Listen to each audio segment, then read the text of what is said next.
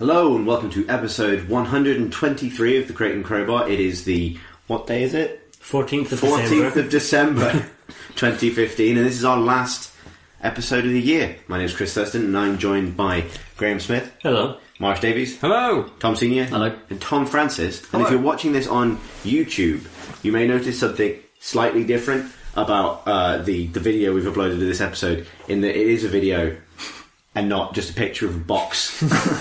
Which has been our traditional approach. Yeah, so we are here, not live, pre-recorded from Tom Francis' living room to talk for X amount of time about 2015 in computer games. The best ones. The best ones, yeah. Like, we should note that we're all being played by actors for this particular episode of the podcast, so I hope the performances are excellent and do us justice. We managed to find 5 identical beards. And Tom. This isn't Tom's house, this is a set. It's nothing, none of it is real.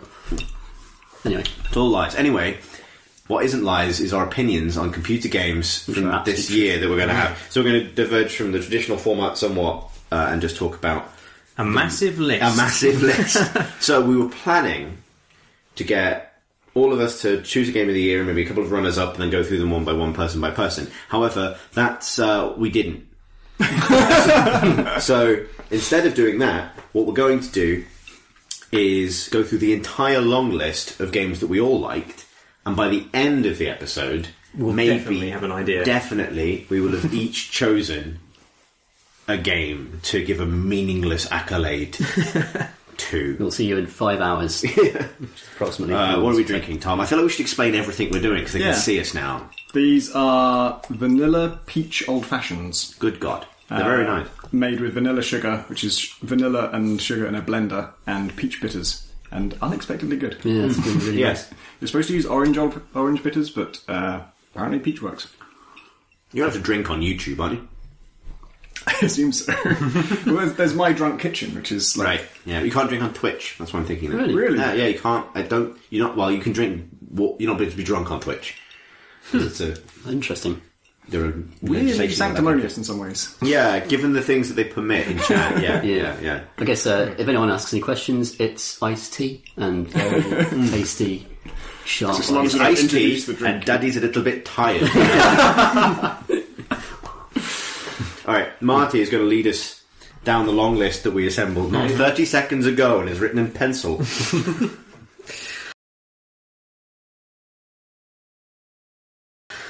Mugsver. How do people feel about Mugsver, otherwise known as Metal Gear Solid 5: The Phantom Pain? It's good. I like it. Next. Just in case it was going to pass over in silence. It's really good. It's I don't know if it's my game of the year yet. I will find out at the end of the podcast. I think I enjoyed it probably more at points than any other game of the year, but then there were huge parts of it that I really intensely hate. Yeah. And I didn't finish it either, so I kind of feel guilty picking it. There are the vast majority of it I really loved of my time with it, which was, like 40 hours or something, and about 4 of those hours were spent in the kind of bullshitty scripted missions where things were happening beyond my control and I wasn't given any ability to foresee or plan around the things. And then there's just awful scripted sequences, and then obviously the story itself, everything I saw of it I hated. Not that I gave it a chance, I was skipping cutscenes right from the start. But I was still surprised at how much of it was just let me be in the open world and just let me tackle things with my own accord. Obviously, you kind of get to decide that yourself by whether you take on the main missions or the side missions. But even within the main missions, like, probably 7 out of 10 of them were just open-ended, really cool things. There were even some that kind of had scripting in them, but the scripting was really, like, sophisticatedly done, like really well thought through and could adapt to anything you did with it. One where...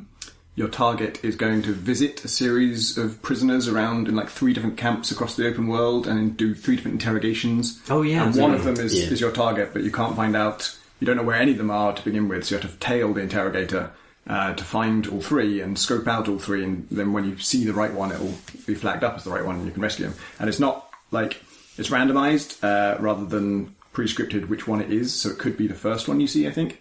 And also, all of them still exist out in the open world before you even start. And not only that, but they are the wrong locations for the interrogations. So while this is all going on, you're tailing the guy, they're being driven to their respective locations. So So you can happen across them just being driven along the road and just like spy them and go, oh, hang on, that's my target, and then just run in and take it. And I did that like 4 or 5 times, and everything I tried to put a spanner in the works, it just adapted seamlessly and just everything made perfect sense. And some of those playthroughs were like the wrong ones and ended up being like impossible or frustrating, but other ones were, felt great to kind of refine your strategy, but then also cope with the randomness of it. And it was weird to see, because in the same game, the things I hate are scripted missions where they scripted things it has to unfold this way because this is the plot. At this point, these people show up and they scupper your mission in this way. And when the cutscene ends, you're in front of all these people. So if you want to do a stealth approach, fuck you, too late. And yet, in the same game, they have these amazingly like flexible scripted systems that feel like I expect to only see that in a game where the developers have decided ahead of time, like, we have to respect what the player wants to do and we'll never, take control away from him, we'll never determine what kind of playstyle he wants to do. But this game just has all types of all things. It feels like, at times, like there is a way that the game wants you to play it, or a preferred way to do certain missions. Like, it has these resource systems in the meta game where you're building up your oil rig army, and it has scoring at the end of missions, which is quite good at favouring whether you want to play lethally or not, but it's still, like, the resource thing incentivizes going in close to mission objectives, because then you can stick balloons on more stuff and steal them for your base back home. But because they're using that to incentivize you, it seems like there are missions where 2 guys are meeting up inside a building and then they're going to walk off to a helicopter, and there's an incentive to sneak in there, make your way past 24 guards, take them out silently or kidnap them or whatever. But you can also just go to a nearby hill and shoot a rocket launcher from like 300 yards away that just blows up both of them and then just run away. And the mission success, the game's completely okay with that. Yeah. Even in the more scripted bits, I mean, specifically the bullshit stuff is with those kind of ghost commando things. Oh, yeah. Skulls. The skulls. Whenever they show up, the game goes to shit immediately. Like, it immediately becomes really bad. But whenever that's not happening, it's amazing how fluid it is. Even in supposedly scripted missions, like, you could do something else, like get to a guy before I was supposed to, and he was supposed to be whisked away to a base in a car, but I just knocked everyone out and he never got in the car. And it was fine because the mission wanted me to tail him to the base, but instead I interrogated him and then he told me where the base was. So there's always this kind of layers of kind of failure where the scripting will break down but give you a way to continue in a way that feels really natural in the world, which is pretty exceptional. The skulls are total bullshit, but the first, 3 times I encountered them, I just ran away. I just got on my horse and fucked off. And after a certain distance, the game was just like, alright, you're done with that challenge, I guess. And then the first mission, as a result, the first mission that the skulls don't turn up at the end, they turn up part way through as like a twist reveal, and you actually have to deal with them because you haven't yet extracted your target. Right. That was then a huge pain in the ass, even more so because I didn't know, I'd never fought them before, and I was 30 hours into the game. And so someone linked, I think maybe you, Tom, someone on Twitter posting, this mission is bullshit, here's a YouTube video for how to do it. And it's basically just a particular fence if you just climb over that fence, you can just stick a balloon on the truck that you're trying to extract, and the skulls still turn up. But because you were so close to the truck at the point where you just climb over this fence, that you just get it out and then you just climb back over that fence and just skip it. That mission is one that I was warned was bullshit, and when I started it, I'm like, I can't, because it has a name, so it's that mission. And Traitor's Caravan, I think it is. Yeah. And I think Andy Kelly had said it was fucking awful. And I started it, you've got to intercept a convoy. And I was 5 minutes in, I'm already having a great time setting up this ambush. I got my horse to shit on the road. I got my horse also to stand in the road, and then I parked several cars in the road, and I planted C4 all over the place. And I'm like, this is going to be amazing. And the convoy shows up without spoiling anything. It's not amazing, and fuck you if you hadn't had a plan. And so it was so, I didn't even let myself get frustrated by repeating it. It was such bullshit on the very first time. I'm like, I'm never going to enjoy this. I need to just have someone tell me exactly how you do it. And of course on YouTube there's here's how to get the maximum possible rating on the maximum possible difficulty with all the possible handicaps, and it involves I don't even fire a shot, you just run in a straight line at a particular point and alter the fence, and your balloon's there before they in other situations they'll shoot down the balloon. Sometimes that's the rule, you can't Fulton it, you've got to deal with the threat because otherwise they'll shoot down the Fulton balloon. But then if you just do it at a certain time, it's fine.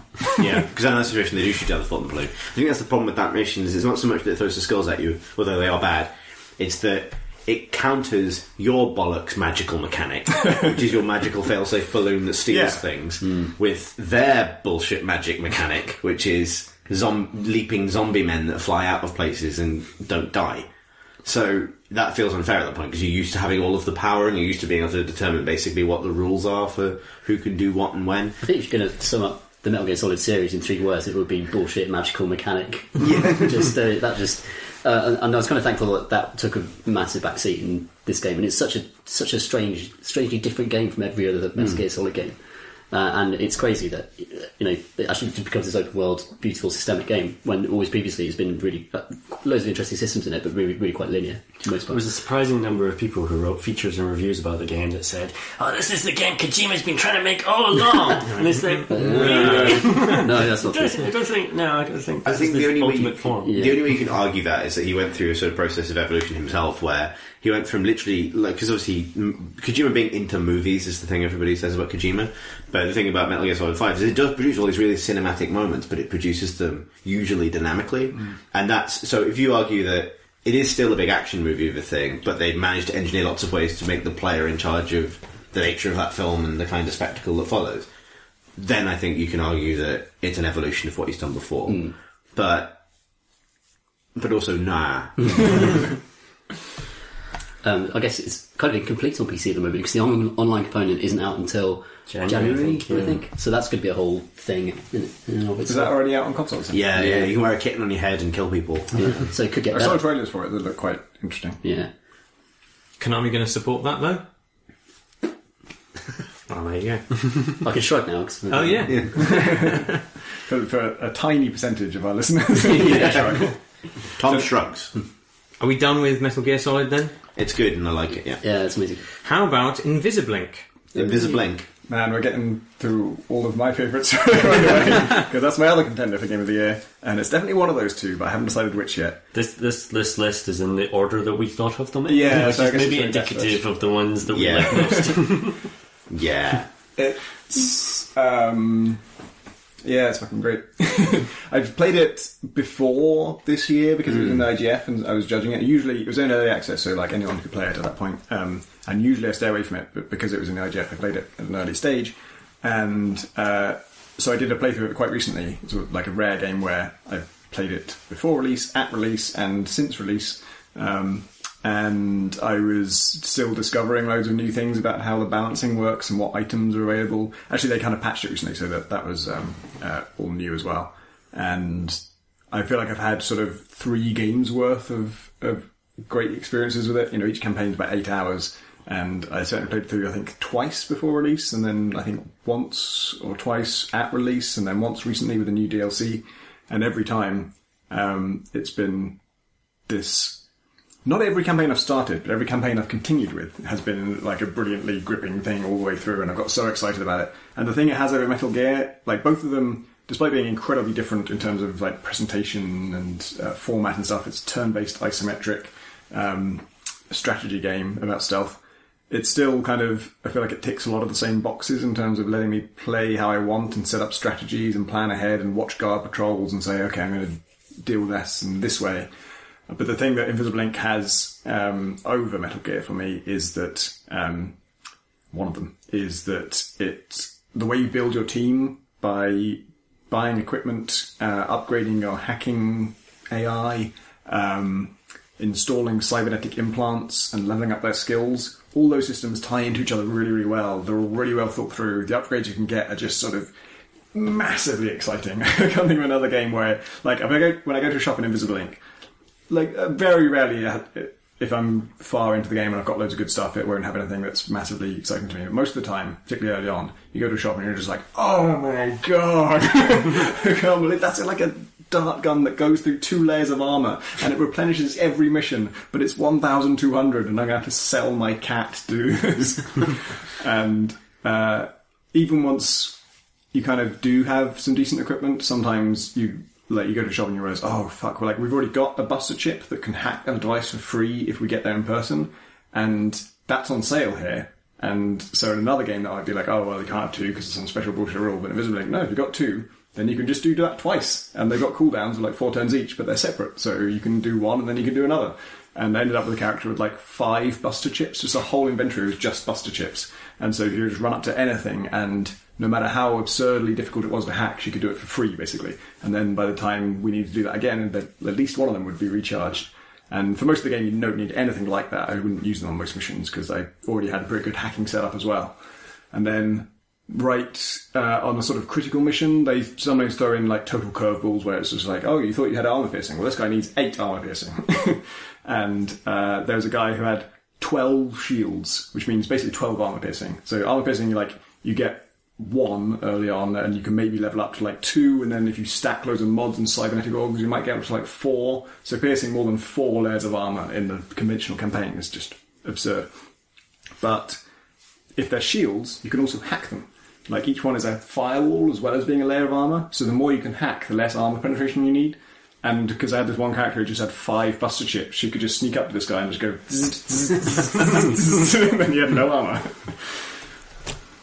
I feel like it's the designer's game on the list. Yeah. Every system it's got feels so tightly wound and so tightly interwoven that there's nothing wasted in the game.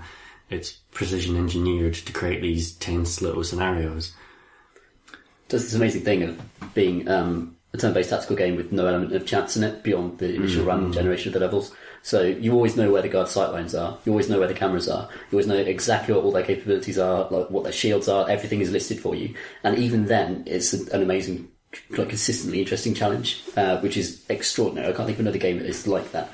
I mean, XCOM is amazing, but it's incredibly, all of its tension comes from chance. Whereas this is a game that all the tension comes straight from design, and it's all just pure design and always works. It's amazing. This year I've been really interested in games that are that transparent with the player, that really don't hide very much from you. Yeah. Like it has Fog of War, but it gives you complete control over how and when you get rid of that Fog of War. And also you can see the vision cones of people who you don't know about. So if you can see a square and it says it's clear, it is clear for sure. You don't have to worry about anything. Exactly. It feels completely fair, so it allows you to own all your mistakes, and I think that's really crucial. Like, coming from a lot of games, including something I really like this year that's actually not on the list, I think maybe even should be, which is StarCraft Legacy of the Void, although actually I might leave that one off because it's StarCraft 2 and everyone knows what that is. But StarCraft 2 is a lot about, even in single player or in multiplayer, it's about an element of chance, in that there's a lot of chance involved in not seeing things. There's a lot of chance involved in missing game elements, even though ultimately it's kind of like a deterministic mathematical formula that you're resolving either successfully or unsuccessfully. Whereas Invisible Ink, it still feels like an improvisation, even though everything's completely clear, because you're always given complete control over what information you get and when, and as you say, you always know exactly what the consequences of an action are going to be when you perform them. And it feels like a magic trick, like, to making something that precise. I love having fewer characters, a greater concentration of power, which is what I enjoy about things like Dawn of War 2, where it's not about lots of individual drones that you kind of corral. It's about these individual powerful things that you can direct with great intention, and that makes your decisions more meaningful, because it's not like, I'm going to vaguely move these dudes over there and maybe some of them will be successful, maybe some of them won't. It's like every single action you do it comes straight from you, and there's no kind of layer of interpretation there. So there's no people getting stuck on scenery. There's no kind of, this form of things isn't going to betray your intention. It's always, you've got this one agent and they're going to do the thing you tell them to do, and you're playing the game completely directly. There's nothing between you and the consequences of your decisions. It's really, really good. I was going to say, why aren't more games like that? And I suspect because it's hard. I've listened to some podcasts with those guys talking about the process of designing it, and it was hard. It sounds like I went through massive revisions of so many times. And actually, it's an interesting. I think it did well. I don't know anything about its sales figures or anything, but it's got a great positive rating on Steam. But I talked before about how the fact that it has a pre-written narrative that has a kind of twist at the end clashes badly with the idea that it's a game you replay, and so it gets complaints about it being too short, when really it's a game that's like Spelunky, where its length is kind of irrelevant because it's about replaying it. But then there was also a thing where a lot of people just really can't get on with it at all because of the alarm system, which is when you start a mission in Invisible Ink, there's an alarm that's just ticking up all the time. There's never... The individual guards don't know you're there, but the corporation do. Like, they know that there's someone in the building, and the longer you're in the building, the more security measures they'll bring online. and some things that you do will increase the alarm rating faster, but even if you stay in just a tiny closet and never spot up any guard at all, it'll just keep going up every single turn. It's always getting worse and worse and worse. So even though it's turn-based, some people think of it as a game with a time limit, that there's just time pressure from the word go. And if it was real time, like if it was Splinter Cell and every mission had a real time limit, that would be horrible and I'd hate it. And I see that reaction from people in it because they feel there's something about it being a stealth game that just tells them, well, then until I'm detected, there should be no pressure. And for me, I think it's not that I actually do have a negative reaction to that instinctively. Like I do feel stressed out by it, and I want to say, oh, you should take that out because then I can strategize and plan around things. But I also, because I understand why the game works long term, because I've been through it so many times and seen why it needs that pressure, I'm appreciative of no, this has to be there. If you take that out, it just becomes, your best strategy becomes a really boring one. You have to be pressured to move on, and you have to be pressured to kind of... There's an interesting comparison with Metal Gear there, I think. I think one of the problems stealth games face a lot is the moment when you're detected is sort of like the ultimate failure for a lot of players, which is where you get saves coming from in Thief or Deus Ex or whatever, because everyone really wants to ghost it, and the problem those games traditionally have is how do you get players to keep going with an accident? Because that's when the interesting things happen, is when it's like, I was slightly detected but I got away, or it went to shit but I managed to improvise a solution, and all those systems go to waste if players are like, no, got smelled by a guard, I'm out. Invisible Ink solves it by basically saying that just by entering the building, that initial detection has already taken place. The corporation has detected you coming in, they know you're there somewhere, go, sort it out. And that's fine, you can still be vulnerable in that scenario, but it basically begins at the point where most people would already have quick-loaded a different stealth game. In Metal Gear, they just established that you're so powerful and you have so many options that getting detected is just a change in the plan, really. And sometimes it can be part of the plan. So even though there is, if you're going for certain ratings, it's a good idea to try and ace everything and get a perfect stealth playthrough. When it doesn't, it's not the sort of shutting down of your options that happen in other stealth games. It's this big expansion. So therefore the distinction between the two is a lot lighter than it is in other stealth games anyway. You have, when you get detected in Metal Gear, it's suddenly headshot in time, or panic dog attack time. Or the best example of this is when, if you have Quiet with you in Metal Gear, before you get the upgrade that means she's not lethal, because you have to upgrade her to get her to stop fucking killing people, where she will just shoot anybody the moment they see you, regardless of whether you want her to or not, which adds a really interesting dynamic to that game, where it's like, I guess we're killing people now. Even the people you're there to extract or save. It feels like it's also a triumph of early access, because it's that thing you just said about it being hard to develop, and hearing Clay talk about it and the challenges of that. But I played just before it got added to early access, when Clay put it out to their own community, so you could buy it through their site, but you couldn't get it through Steam yet. And they sent that version out to press, and I didn't think it was very good. I think I talked about it on the podcast at the time, and it was, this might be good, but there's only 2 agents, and it feels kind of hollow at its core when it doesn't have that many agents and items, and it's so incredibly difficult as well that I just couldn't get past the second or third level. And the generation of the levels, I don't think, was the final algorithm they settled on, so the way it would place level exits and that sort of stuff wasn't as finely tuned or as interesting as what they ended up with. So it feels like Clay knew where they were going, but only through early access worked out how they were going to get there. And there's not very many games in early access that I think have done as good a job of going through that process, updating regularly, and coming out as a much better game. You play it on a roll at the moment. They've done loads of amazing games in completely different genres. Yeah, it's really impressive. I can't wait to see what they make next. The next game is Rocket L, where L stands for League. Thanks, Martin. I like this game. I also like this game. I'm really, really bad at it. I think out of all the games on this list, it's the one game I really wish I was better at. Because I'm so incompetent, and yet it's just so tactile and pleasurable to be in that game. And very frustrating that I can't be as useful to my teammates. it's been amazing watching people like Andy Kelly from work or Sam Roberts from PC Gamer as well go through some of the cycles of anger and despondency that comes with seriously getting into a competitive game. These are people who I would never have thought would really seriously invest in a competitive thing. Like, I got them to try Dota and that was never going to stick. And they've sort of like looked at me weirdly when I've talked about the emotions that I've gone through competing in a thing. Things that you discovered through HOTS, which we're going to talk about later. But like, I've seen Sam sort of like boiling with rage at the inadequacies of whoever he's matched with, and go through the terror of Elo hell and all the rest of this stuff. He's stuck in the trench because no one else is as good as him and all the rest of it. And it's been really vindicating. That's not the only reason that game is good, but actually it's almost a testament to the fact that it is good, that it's drawn people who would never have normally competed in a game in that way into this kind of like hardcore world of car football hockey. It's getting people to play a football game. Yeah. The fuel of the FIFA range. Yeah, In the office of the FIFA game. Yep. It's been a really good year for extremely small games that know exactly what they are. Yeah, unusual this year. Like, I was going to mention Broforce later, just literally to mention it. But I mean, I think obviously they're quite dissimilar in every way. But apart from the fact that they just know themselves really well. They know exactly the kind of experience they want to give, and they're perfectly made with that in mind.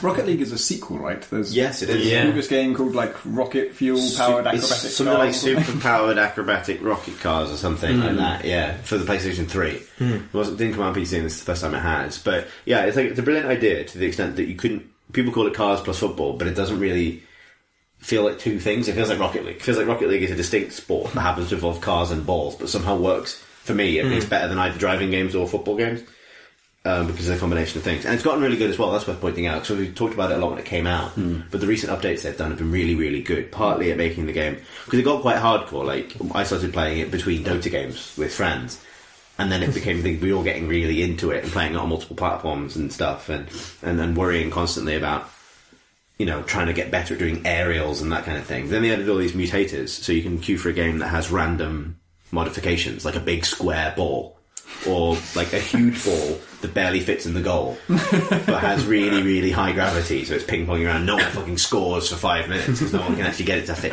Like, and that sort of thing sort of makes it fun again, and makes it more like the early days of Rocket League. So, compared to a lot of competitive games, it's done a really good job of making it not kind of collapse in on itself. Yeah, it's true, actually. The weight of the ability of the player base. I mean, most competitive games now kind of slowly migrate towards esport, basically, and to the high ends of play, but I think Rocket League has done a very good job of preserving basically noob play for scrubs. It's a good scrub game. It's because it's also a bit like Gang Beasts, which maybe should be on this list. Shit! Yeah. No, that's not out yet. It's certainly early It's access. certainly in early access, thank Came out God. in early access last year. Yeah, so it's... Wow. Definitely not out yet. Yeah. The whole year. Like, Jeez. original release to final release. I mean, Gang Beasts is more slapstick, but Rocket League has that on slapstick to it. It's not Invisible Ink, which maybe goes without saying. But now I want to play a A stealth lot of game. people think it is, but Now I want to play a stealth game where you have to get a really unwieldy beach ball through like a cyberpunk mega corporation's office. Yeah.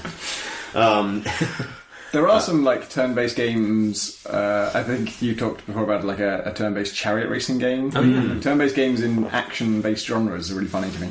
There's a shoot 'em up that is maybe it's not turn-based, maybe it's more like pause-based, but it's a sort of really hectic spaceship top-down shoot 'em up. And when you pause time, or maybe at the end of a turn or whatever, it shows arcs of where everything's going to go, and you create like gravity wells to try and curve people's bullets round. What? And so you see visualizations. Sounds awesome. It'd be great if you could remember. Now that. you're going to ask me what it's called. I can't remember. It took me a moment, but the chariot racing game's called Quadriga. Right. It's fucking great. Blood Bowl as well. It's another turn-based silly sports game. Yeah. Well, one thing I love about Rocket League finally is that you are only ever 10 seconds away from a game of Rocket League if you're at your PC. Yeah. Oh, yeah. The match rate, the speed of it is so that's hard to underrate how good that is. Yeah, I think that's the reason it did get its hooks into me. I haven't really stuck with it like lately, but I played it a lot, and I'll probably go back to it eventually. And it's largely because the rounds are so short. And most competitive games I bounce off because I don't like losing, and I'm not good at winning. And that's true of Rocket League as well, but it's only like 3 minutes or something, and then the next round's happening, and you can, just quit out and get a different match if you're totally outclassed. Often I do play through because it's kind of interesting because almost always my partner will quit. I play like 2v2 or 3v3, and usually my partner will quit because we failed and we suck. You probably noticed that I sucked in particular, but it's fun to try and to take it back. Best noises made by a human. In the noises everybody makes when you play Rocket League. Extraordinary. I didn't think I was capable of hooting like the proles who used to play the football games in the PC game. And yet, it's made Martin less classist, and if anything, no, it hasn't. No, it hasn't. That would have been an achievement too far for any game. No, it's true actually. I think I'm no stranger to frustration with failure, but Rocket League's one of the few games where when I win, I'm a real fucking jerk. I'm really yeah, I say all like, the jerk things. I shout a lot when I'm playing Dota, but there's nothing like I'm used to shouting words, but in terms of noiseless vocalization, just vowel sounds. Like groups of people on Skype going, oh, it's great. It's great. It's great. How do you guys feel about pillars? Are they good or bad? Are they structurally necessary? Well, yeah, they last for How a long long do they- time, apparently. We're talking about Pillars of Eternity, which is an RPG, I think. Can't remember. This isn't your vote then. No. This is me and Tom, I think. Yeah, this is this year's best RPG. Yeah. That's a pretty controversial statement. Wow, yeah. The Witcher Tom will now go outside to face the entire Witcher community. They know what I look like now, Yeah. so I'm fucked. But it's. I was expecting it to be nostalgic fluff, to be frank, because it's harking back to the old Baldur's Gate games and the old kind of top-down view, and you've got a little party, and there's some very slow scrolling text, and then an incredibly esoteric and complicated combat system happens, and it kind of still has all that stuff in it, but it is beautiful, and the combat itself is far better explained than it ever was, and actually streamlined, because they're not tied to Dungeons and Dragons anymore. They've developed their own system for a video game from the ground up, and that means that it just gets rid of loads of the dice rolling bullshit that people used to arbitrarily put in those games in order to kind of be faithful to the D&D license. So what you end up with is a load of interesting classes that overlap each other in interesting ways, and an interesting kind of tactical positioning game, a real-time pause positioning game about, you have tanks that can block areas, and you have wizards that can fling from the back, and you've got bards who literally playing like... I just love the phrase "wizards fling from the back." That's what they do. I think if I was writing a song for Kesha, that's what it would be. Possible podcast title. Yeah. And you've got bards who you're arranging musical passages. That's how you make their spells. You kind of swap bars in and change them around and stuff, and that becomes there's a kind of rhythm to the song where the first part of the song will be like a healy part of the song. Everyone feels healed and happy. Then there's the angry part of the song, and then there's the summon skeletons part of the song. That's when shit gets really strange. Kesha always includes one of those. Yes. That's the drop. Yeah, it's the skeleton drop. That's just. Could you in that game have I don't know? Is there? I think there's a song that causes fear. I wonder if you could do that at a lesser and greater variant, so you could have spooky, then scary, then skeletons as a anyway. Good idea, Chris. Thanks. That's just one class in the game, and even the kind of the tanky knight characters are really fun to equip, and they all look amazing and beautiful. I'm so used to combat in RPGs being bad. Just outright bad. It's the thing that you just get through in order to get to the cool bits of the game. In Pillars, it's actually a completely worthwhile investment of your time, and is frequently interesting. Even if you're trying to stealth it and it goes wrong, then you always I've come up with a load of formations. You can make custom formations for your people, and then if I've been discovered, I immediately snap into the combat formation, then look for choke points like a doorway or something to stab my tanks in, so get my wizards behind them, and then get the bear in around the side. You can get a bear. Bear that's under your power. They don't fling from the back. They don't. They fling from the front. Or the flanks if they're controlling. Unexpected from the flanks. flanking bear. Just how combat actually means something, as well as there being an interesting kind of RPG behind it, an interesting world with all its bespoke lore. Do love the bespoke lore. I was going to highlight the lore actually. Yeah. I love lore, but it's really it's nice to have a game story, particularly for an RPG.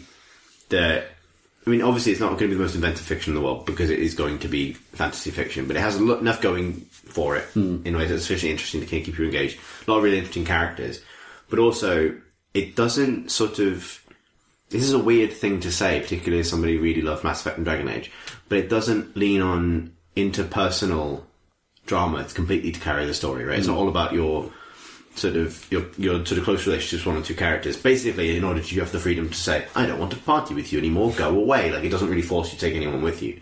And for that reason, it has a feeling I didn't realise I'd missed from Baldur's Gate, or from similar role-playing games, which is that kind of like you're role-playing with a GM, like there's sort of more voices in play, and every story is its own little self-contained thing. And it feels more naturally episodic, and like your companions can just come and go, and so on, and that sort of enhanced as you build up your manor and your estate, which is sort of the centre of the game. And there's sort of a gentleness to that makes it easier to dip in and out of. It's not sort of, which is maybe a strange thing to praise it for, but it's never like as intense as BioWare game, which over the years, as they've got better at it, have become so overwhelmingly about personal relationships and moments where you have to choose, like, do you want to kiss this person or murder their dad? And like, that's your choice. Like, Pillars is mostly like going to the pub with friends you've known for ages and no one really particularly wants to talk about themselves, which is becoming more appealing to me as I get older.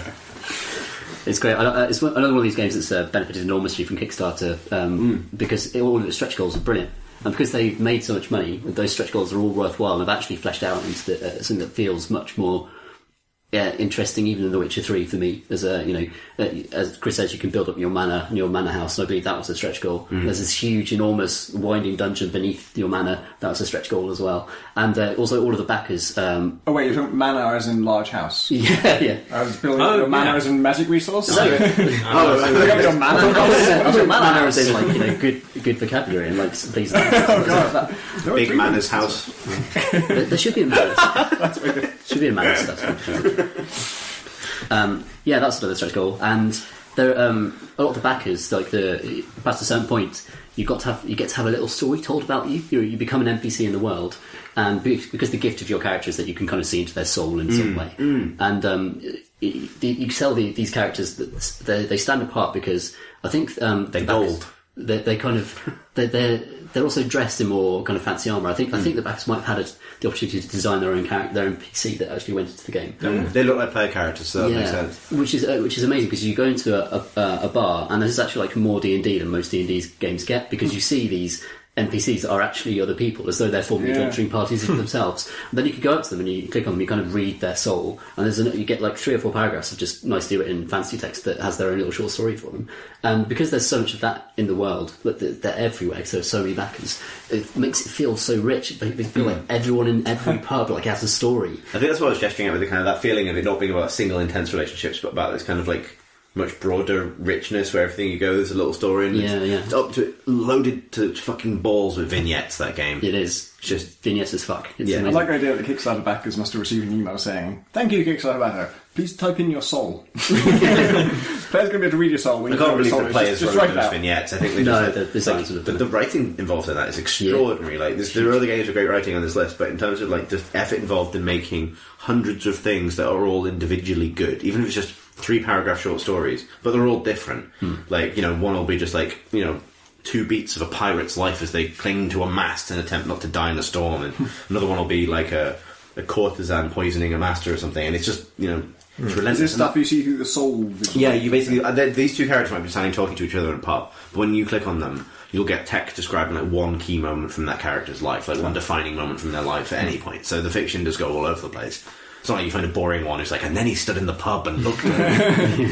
So is it like that they're talking to this other person, but they're secretly thinking about that time they were strapped to a mast? I don't know. You have the power to like see people's essences, basically. So it's like, I don't know, maybe they somehow became themselves at that moment or something. So that's the point you see them. I don't know. I think the great thing about Pillars and its world depth is it's a testament to the power of reading, and you have to do a lot of reading playing that game. But the fact that they don't have to animate, set up animation rigs for every single story thing they want to tell, they can just have they can just write it down in a few paragraphs, and the writer's skilled enough, then you get a sense of that. And they even use this to add detail that they couldn't otherwise show given the view that you're in, because you're obviously in a suspended top-down view, and it looks beautiful, but you're never going to see the carving of some alien language in the wall.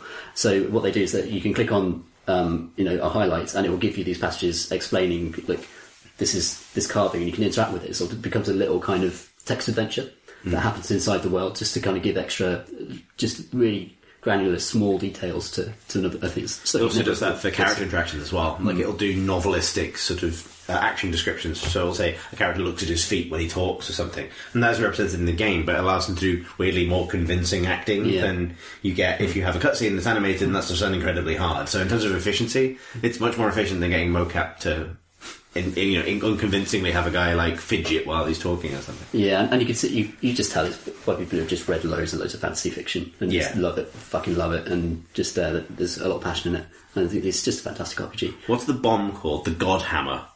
God. One of the key points in the backstory that I really fucking love is that this false prophet, this isn't really a spoiler because it's first part of the game stuff, this person who wandered out of the woods claiming to be a messenger of the old gods was killed by the God Hammer, and you find out fairly quickly that the God Hammer was just a really big bomb. And I love that fact. So it wasn't magic, they just blew him the fuck up. The way you're talking about it, it sounds like another game on the list. When you say it's Fignet as fuck, that's 80 Days. Which is an incredibly well written game about travelling all over the world, in which you meet people for just brief moments of time, have little dalliances with them, maybe give them a little smooch. They really are dalliances. Yeah. And then move on. And it's wonderful for that. And it's wonderful also for a single relationship, which is your relationship with Phileas Fogg, because you play Passepartout, and it becomes, depending on how you want to play it, a game about kindness, about being nice to the man that you're with, and deciding whether you're going to give his moustache a lovely comb to calm down when he's a little bit seasick, or whether you're going to go out and find some ladies to romance. Even if he's an aloof and possibly psychopathic jerk. Yeah. Like, he's really cold. He's just completely unmoved by it. But you can totally win his respect. I had one moment where he broke that facade briefly, and it was quite powerful because of that. This was just my third playthrough, maybe. And on previous playthroughs, I think I maybe made it on all of them, but just in more than 80 days. And then my last one was on PC, which was my first time on PC, and I made it in less than 80 days. And the PC version is actually really messed up for me. The art on it, the assets that they've used are massively downscaled from what's on the iOS version, which is weird to me because my phone is this big and my PC is this big. And so if you use the same assets, I would have noticed some small flaws in it, but I would have been fine with it. But when you downscale it for PC, that seems completely bizarre to me, and it's really rough. The clouds are just super pixely and blurry, and it's things that are different resolutions. So that one resolution, the icons are at different resolution. That really bothered me at first, and I was almost not going to play it on PC. But having it on a big screen is actually a really big deal, because reading on my iPhone is not a pleasant experience at all. I don't have an iPad, so it's always been just iPhone or PC. And my playthrough on PC was probably the first one I really kind of enjoyed, and it's a game about travel, and you go to these different places and you encounter different things, and often the game element of it is quite separate from the story element of it, where you're trying to get around the world in 80 days. Don't know if that was clear, but let's make that clear. And the game element of it is just what's the fastest route, what's the shortest time we can get to the furthest city, and what's the most efficient travel route. And then once you know that, sometimes that journey isn't leaving until the next day, and then you might want to explore the city because you've got time to. You wouldn't normally miss a journey to explore the city for narrative reasons. So then the narrative stuff kind of happens while you're waiting for the game stuff to start happening again. And for some reason, on my phone, I got way more into the game side of it. Because reading itself was not pleasurable, and there's a lot of text to get through in the narrative side of it. I recognised the writing was good, but I was impatient to get through it. I was like, come on, I want to leave tomorrow because I need to sell this cool scarf I just got for twice the price, and then I can pay extra to go further on our next journey, because you can sometimes bribe people to leave sooner. And so I was too engaged with the game stuff, and it conflicted with the narrative stuff. And then on PC, just it being on a bigger screen, it was nicer to read things, and I was more looking forward to getting to the next place to see what adventures I'd get into, and I was eager to go exploring and find out what Passepartout would encounter. And the stuff he does encounter, I really like him as a character. He has a very much personality of his own. Even when you get dialogue options, they're all of a kind. And he's very polite. He's very you always get an option to be like super respectful to people. You can always kind of just like whatever the person's excited about, you always have the option to say, "Oh my god, that's amazing! I can't believe that you've done that." Or like you can be really admiring of everyone. And sometimes you can express like slightly offish opinions, but it kind of comes through that he's just a very respectful person. And I think I said on the podcast before when we talked about it that to me is a kind of power fantasy. It's the power to be, no matter how stressful the situation you're in, you can just be unflappably polite and respectful to everyone. Yeah, it's great. And I found that the being nice to Fogg and not being nice is basically the difference between failure and victory. Because the first time I failed it horribly, so I went down through the Amazon. I think he caught some terrible disease, and I was like laid up for 2 weeks, and we were way over schedule. And I tweeted about it, and then Richard Cobbett tweeted back saying, "No, you just got to just let that guy go. Just don't comb his stuff. Don't iron anything. Just ignore him completely. He'll become." Pale and ill and drawn, but you'll get there on time. That's what you've got to do. You just got to, You have one job. That's me too. You just got to, ride that pony into the dust to win his bet for him. It's an interesting design thing, because most games they give you a health meter, but it's your health, whereas the health meter in 80 Days is Fogg's. It's someone else's. Yeah. And it's the Inco Studios, the people who make this, they talk about it in terms of it's the Walking Dead thing, where the reason Clementine will remember that works in that game is that it's a bit of parenting advice. It makes you feel responsible for this little girl, and that's why it doesn't work so well in Telltale's other games, is that you don't feel responsible for the person, because when an adult character you get told they will remember that, you just think, okay, well, of course they fucking do. Why wouldn't they remember what adult human? Yeah, grown up. And Fogg is essentially a child that you have to look after. Yeah, but it means that all your decisions then become a form of role play. They become like, how are you treating this other person? I love the way you buy him coats as well. That's the whole point, right? Yeah. I love the way that choices are written in that game, because they're not like outright statements, they're kind of gestures in different directions, which kind of you buy into the gesture depending on what aspect of the fiction you want to uncover more of. So it'll be like, oh, do I want to know more about this guild or that guild? And it kind of feels collaborative, because like the bit of text you choose then becomes part of another sentence they've written for you. And I think that's a really beautiful kind of balance of power to it, where I don't feel screwed over by conversation option, because they're not really conversation options, they're just kind of doors that you open to different parts of the book. Sometimes the options you're choosing aren't what action you're going to take. Sometimes it's the outcome to an action that you didn't decide. You just get to decide what happened after you did a thing. But I got so much joy out of that. So many little moments of surprise from the way that those, the story would turn on those moments. It's amazing that that's not more jarring, because that's such a fundamental break from everything that game dialogue choices are normally. It's just an absolute rule that you choose what your character says. Obviously, you don't choose what the outcome is. That would be mad. But it turns out if you do that, it's not that jarring, and also it's quite cool. Like it's great. Obviously, sometimes you can sort of tell, well, it sounds like this one goes badly, so let's choose the other one. But it doesn't come up that often. Like most of the time, it's kind of I just go with what feels right for my character and how the story's going. It's worth saying that, like, if we're calling out pillars for sort of this extraordinary group writing effort, then 80 Days is an extraordinary individual writing effort. Like. Meg Giant, I'm sure that's the surname. But in terms of just, it's crazy that one person produced that. With some writing and editing by John Ingold, who's one of the founders of Inco Studios, who we've talked about on the podcast before, because he wrote Make It Good. That was what he did before he founded Inco with another guy, their tech guy. That was the sort of PI text adventure that was really good. Cool. Well, not one person, but still. But mainly Meg. Meg is the main writer. Yeah, but that's really interesting. I knew that name from Inkle Studios, but I hadn't pieced it together with the game that I've talked about on this podcast before. We may need to go a little bit faster. Cities Skylin, I've written here. Cities Skyrim.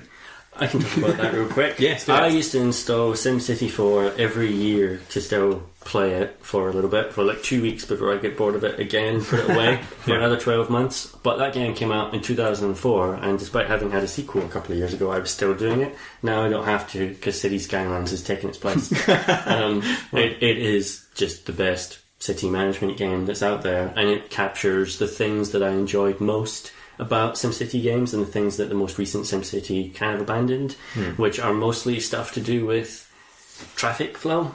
Like, making efficient roads is the most satisfying thing in a city management game. It's not placing down a police station to cast an area of effect, police spell to stop crime that you can't see. Well, roads are what define the shape of a city together, really. And City Skylines does such a great job of showing you all the cars on the road. You can see thousands and thousands of cars driving about, and if there is a traffic jam, you can really clearly see the cars tailing all the way back, and it's really satisfying to then work out, well, how do I break this flow? Where are these cars trying to get to, and how can I stop this bottleneck, and can I do it public transport and so forth? That's a really interesting challenge, and just by giving a lot of detail to that simulation and giving you large maps to play with, the other ways that they cut corners that SimCity from 2013 don't actually matter. It's great. I love that such a great game has come out of what's essentially kind of a cynical decision to make very quickly after this game had flopped, to make the game that people clearly obviously wanted in its place. Do you think it's cynical, or do you think that's just a passion? Almost. I think it's passion because it's made by Colossal Order, who previously developed two games, Cities in Motion and Sequel Cities in Motion 2, which were all about traffic and public transport. Did they make Cities XL as well in the previous Cities games? No, those were made by a different studio and total bullshit. And they went well, like the original Cities XL developers went bust like 6 months after that game came out. Oh, wow. And the rights and the code and the assets were bought by another company who have continually re-released that game with very minor adjustments under new titles. Whereas they only did Cities in Motion and Cities in Motion 2, which was all about, it was essentially transport tycoons. You didn't build the cities, you built the railway network to pick up cargo and that sort of stuff. And they said they always wanted to make a city management game, but they didn't think there was any way that they would ever be allowed or have the money to do it. But after SimCity flopped, they went to Paradox and went, Could do that. maybe we And they made it in Unity. Yeah. With a team of like 7 people. Holy shit. Unbelievable. God, Unity's pretty someone good. in EA feels. It's got to be. I mean, I feel sorry for the actual team on SimCity because it feels like it's scuppered a lot by high level decisions. Yeah, for sure. I'm not. I think all of the team heads on SimCity quit within like 3 months of it coming out, which is never a great sign. What about Hers Tory? That was my favourite Tory of the year. Her Story's fantastic. It's a detective game essentially, but it's so rare when you're covering games full time for a game to come in that it all feels like a new genre, feels like a new, just an entirely new way of interacting with the game. And especially brilliant is that it's so simple. It's simply a search bar and a big database of video clips. And with that and a one-on-one performance, like FMV games are back now because of It's definitely the best full motion video game of 2015. So at least that, yeah.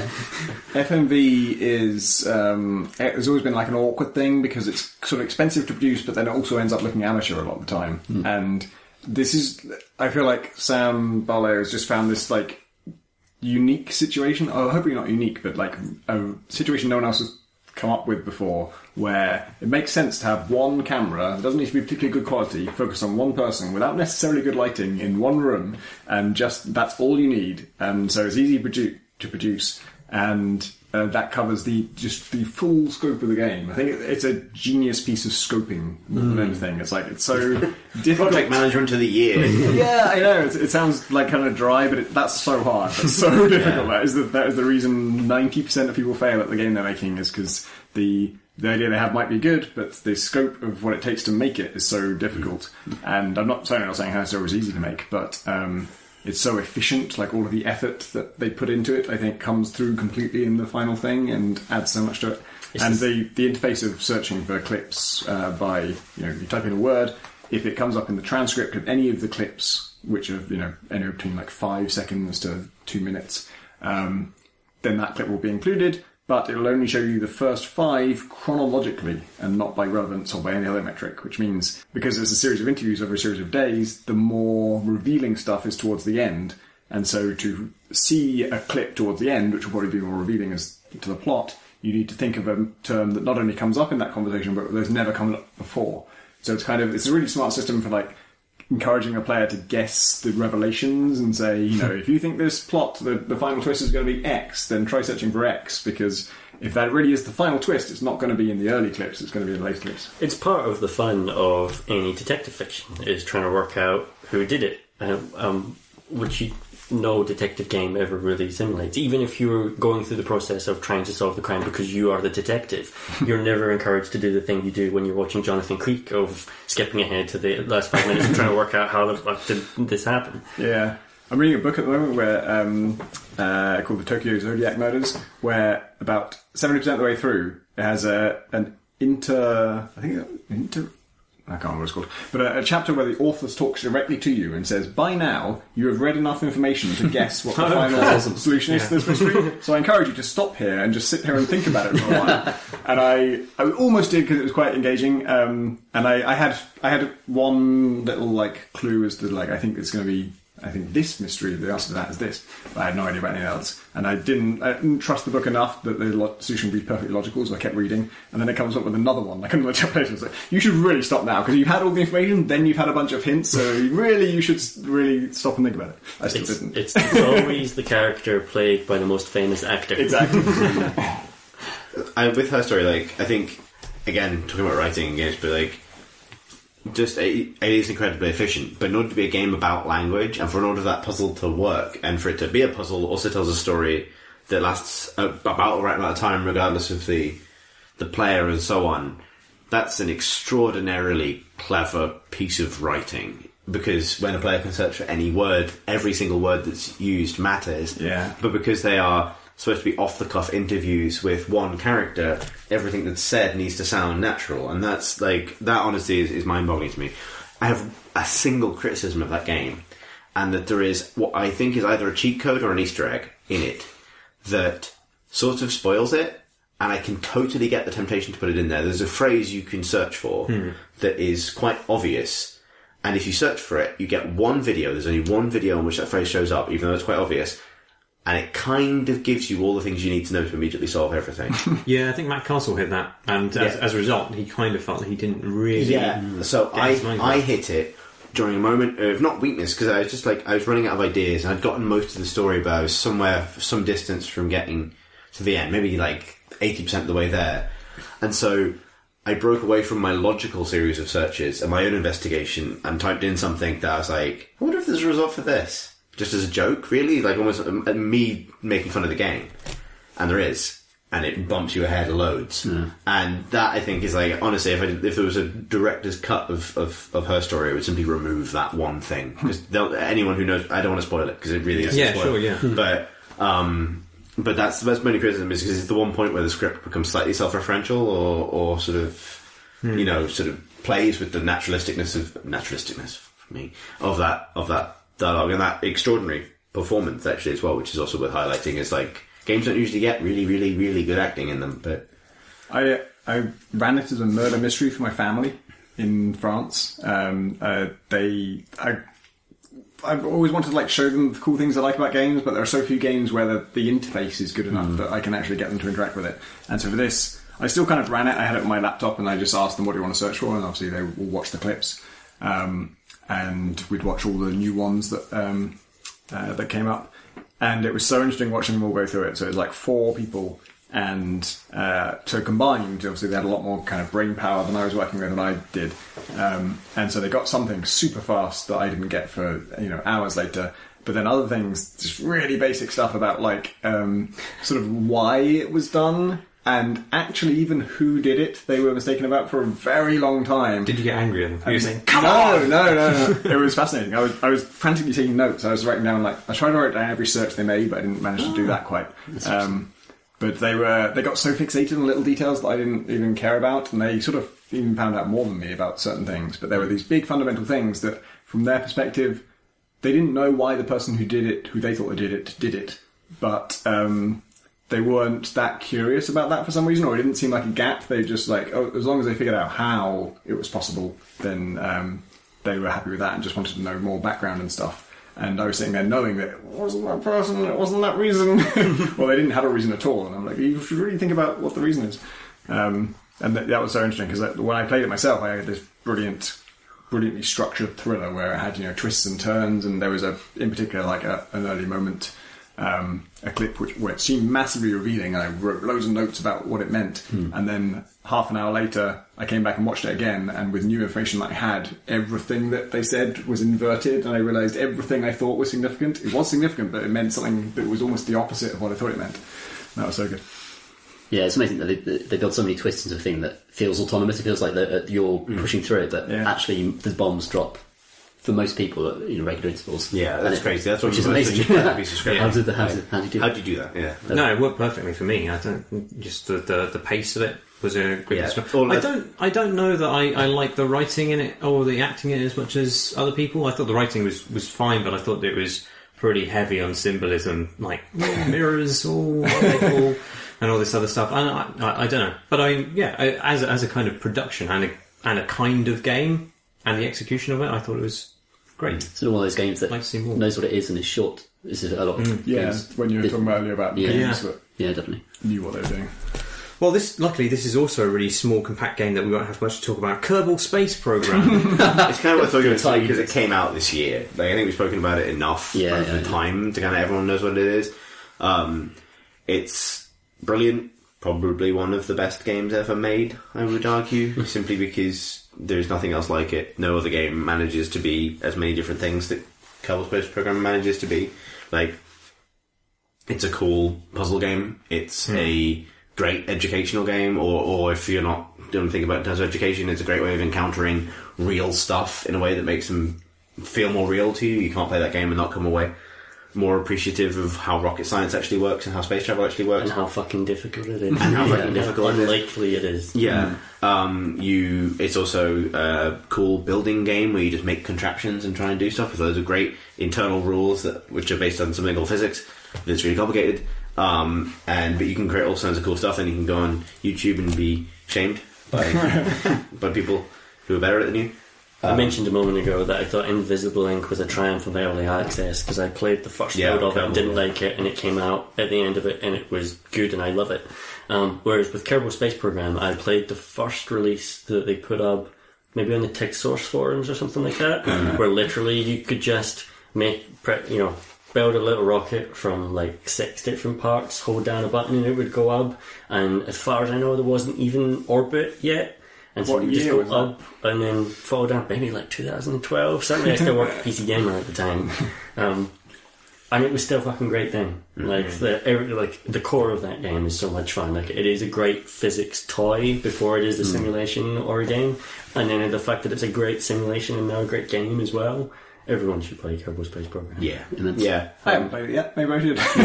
You really should. Yeah, you love it. I think. It feels like it almost shouldn't be a game of any one year, because it's obviously probably one of the best things to happen in games in the last 10. So it's it is amazing. Yeah. There's a couple of great management/simulation games this year, because Prison Architect also came out of early access, which is also a great game that I really like.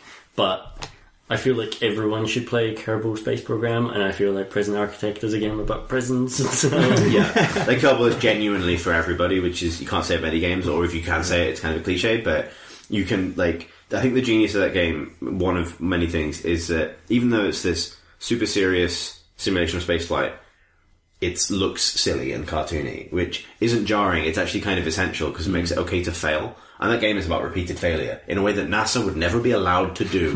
You know what I mean? That is its one leap of fantasy, really. It's not the slight edges they sand off actual astrophysics. It's the fact that everyone's having a brilliant time, even when they're being ploughed into the sides of things or lost in space forever. There's only really one settlement on Kerbin. It's the spaceport, and if you blow that up, they probably deserve it. They were launching the rocket in the first place. There's no sort of unfortunate moment when you accidentally launch a human analog into a human settlement. You're always launching tiny green people who are just happy to be there to their death. And that's why it's good. Heroes of the Storm. No one cares about that. No. Next! I care a little bit about that game, although less and less as the months go on since I haven't played it. Really? Yeah, I haven't played it because Rich Stanton's computer reliably crashed every time he was playing it after a while. I think some kind of processor overheating issue. And so, because I only really like playing games with people I know, multiplayer games, I stopped playing it as well. And That's a sad story. well, yeah, but it's also given me kind of more perspective on the kind of experience that I got from it. And I am keen to go back to it to a degree, but I think a lot of my love of it was purely addiction. My love of it was actually Rich. That's true as well. Yeah, I'd play any game with Rich. I'd go into the fires of hell. I wouldn't. No, don't do that. Exolium Infernum with him, that'd be similar. Yeah, it's true. Yeah, it is. I still think it is a bit like Baby's first Dota, but that's fine. And I kind of think that as the months have progressed, it's kind of betrayed that in a way which, say, Rocket League hasn't. And I think more and more choices are made by the people who are making that game to push it more towards the pro scene, or balance things more towards the pro scene. I'm sure they've got stats which contradict this in terms of the wins and losses, but in terms of my pure enjoyment of it, and in terms of how parsable things are, I feel it's gotten further away from my scrubland, which I like and like to defend. But even that said, I still think it's done a lot of good for that genre in terms of creating that and Smite. I think obviously I don't know anything about Smite, but hearing you talk about it, I think those three games more than others have done a lot to show that there's more space in that genre than Dota occupies. Like Dota occupies one pole of the MOBA, and there are actually other experiences that you can have within it. I think I really respect HOTS. Like I've been around the block with it, as people who've listened to this podcast a lot will know. I went through a period recently of playing a lot solo. I feel like now, and this is just testament to something else, like my HOTS sort of solo time was me exercising a lot of my solo ranked Dota demons, because I hate playing Dota solo, because Dota is really complicated and really personal, and it sucks. Like I played a game today and I played my fucking heart out, and I lost, and I genuinely did lose because of an asshole. An actual asshole. But HOTS, it feels like being a bigger kid in a smaller pond, and you can kind of like steer it a lot. And there's no visible MMR, but I went and sorted out from the HOTS logs tracking site that gives you an MMR, and it was like, your MMR is going up constantly, and I was like, thanks, HOTS logs, I feel good about myself. And so it was matchmaking rating? Matchmaking rating, yeah. So it was like your... Is the website actually called HOTS logs? HOTS logs. HOTS logs. Get your HOTS logs here. There was a game called Marsh Warlogs. Marsh Warlogs? Yeah, Marsh Warlogs. It was shit, wasn't it? Yeah. I remember PC Great name, kicking its face off. Anyway, but yeah, so like, and maybe that plays into the Baby's First Dota thing, that like, I mean, but I think for me personally, no game is ever going to be as meaningful or lasting as the other place. But in itself, I think HOTS is a really intelligently designed game, and I think, having been to the HOTS panels at BlizzCon and stuff, I'm actually kind of excited about what's going to happen to it this year or next year, because they are completely reworking matchmaking again. Yeah, I mean, that's the big thing. That really did, in the last months of playing HOTS, I think this is what actually stopped me playing HOTS in spite of Richard, as a result of Richard's absence, rather than carrying on in spite of that, was that the matchmaking was just routinely fucking us, basically. And it was made worse that we weren't being matched with... We weren't able to play the pick and ban mode of the game, because we were trying to group up with 3 people, and that was just forbidden for the last 3 months I played it or something. I think Blizzard are really good at building multiplayer games. Maybe it goes without saying at this point, but they are actually good at it. Sometimes I forget that, I think, when I'm assessing their stuff. Like, they are genuinely talented at this stuff and at balancing it and recognising the problems in it. And I think HOTS has a future for that reason. And it is a clever game. Like, it's worth saying on its own right, without simply being accessible Dota or the Dota that you can play with your friends. I'm being disingenuous when I call it Baby's First Dota. I like the way and I it's take that accessible. back now. I mean, that's League, so it's fine. That's a joke. Like, we've talked about this before, but like the way that game is designed to emphasise collective strategy and map control above farming or resource gathering, or specifically, or at least resource gathering. You do gather resources, but it's always time based. It's always based on a particular time, and it's part of your overall strategy rather than all of your overall strategy. Yeah. And on individual fighting as well, is less important than when you decide to start moving your power around the map. It's perhaps less statsy as well, because there are just fewer. I mean, there aren't that many items. You can't buy items in the game, so you don't have to account for the kind of modifiers that they provide. So you don't have to have all these numbers in your head all the time.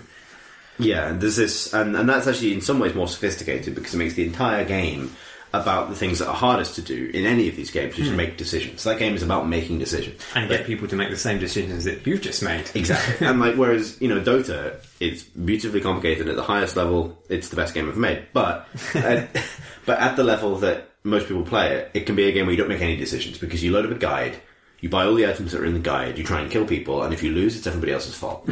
Whereas HOTS doesn't ask you to make loads of those decisions, which makes it look simpler. But actually, what the decisions it's asking you to make is, well, you don't get to choose how to pick a powerful hero or build overpowered items. It's about when are you going to go and where are you going to go when you go somewhere. When are you going to hit the skeletons? When are you going to hit the skeletons? Downstairs. Exactly.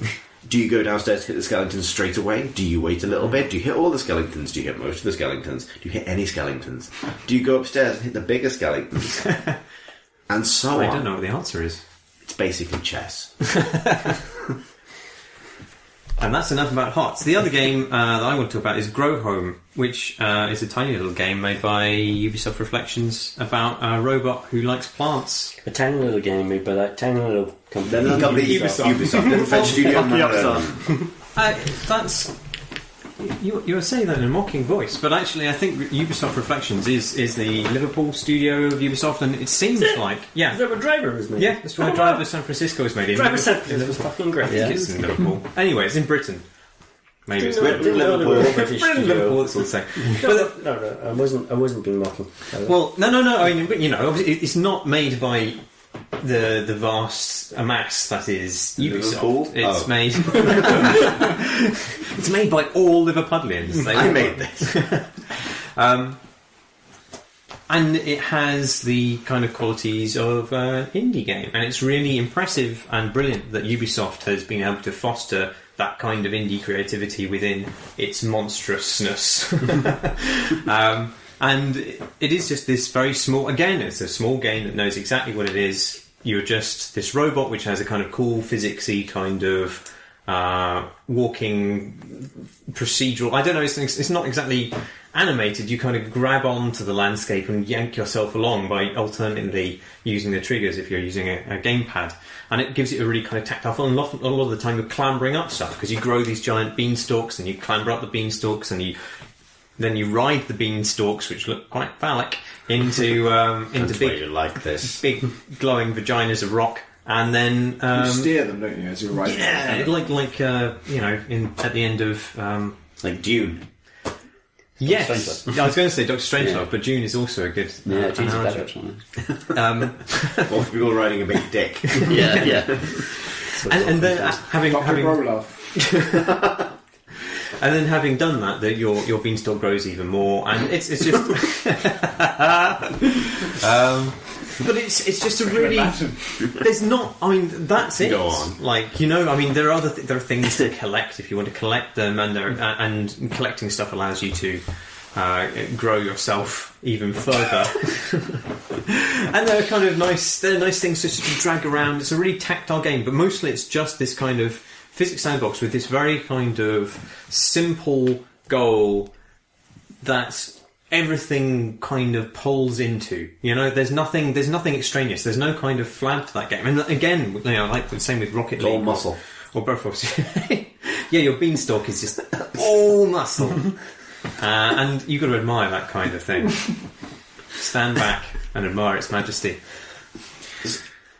I was going to take a moment before you move on to the next game.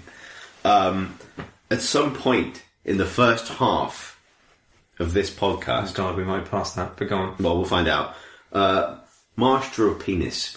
That's not true, I drew two. But one of them, I was trying to pay attention to somebody, okay, and so I drew it really badly. Alright, so I don't know if anyone listening to this or watching this is familiar with like spot the ball style competitions in newspapers from a long time ago, where there'd be a picture of someone on a football pitch with the ball edited out, and you had to guess where it was. Whoever emails questions@creativeprobot.com with the most accurate timestamp for when Let's go for the first penis. Marsh drew the first penis in this episode of the podcast will get some kind of prize. This is brilliant. This is like the moment in Tom's book where the authors stop the thing to ask, do you know who the murderer was? If you Except figured in this out case- which one of us is dead. By now, you have all the information you need to judge when Marsh drew the penis. Yeah, it's not where he drew it, because that's obvious, it's when he drew it. But we have no way of verifying this, because I don't remember when I drew it. I do. Okay. I thought you were just assuming that at some point Marsh drew a penis. Like, it's a No. pretty safe bet It is that safe. in Yeah. any situation Marsh has drawn a penis within an hour. Yeah, The this, prize might be a drawing of a penis. this one was really malformed because I Yeah, had to yeah. look like I was interested in what Chris was saying. It went all wonky. It looks like a candle now. I can attest that Grow Home's animation is physics-based because I used a teleporter in Grow Home, which is a thing you unlock, and I came out of it with my head glued to the floor. So I was just kind of like spasming out like that with my elbows above my head, and I was stuck like that for some minutes. Well, that's fantastic. That's what's so good about the game.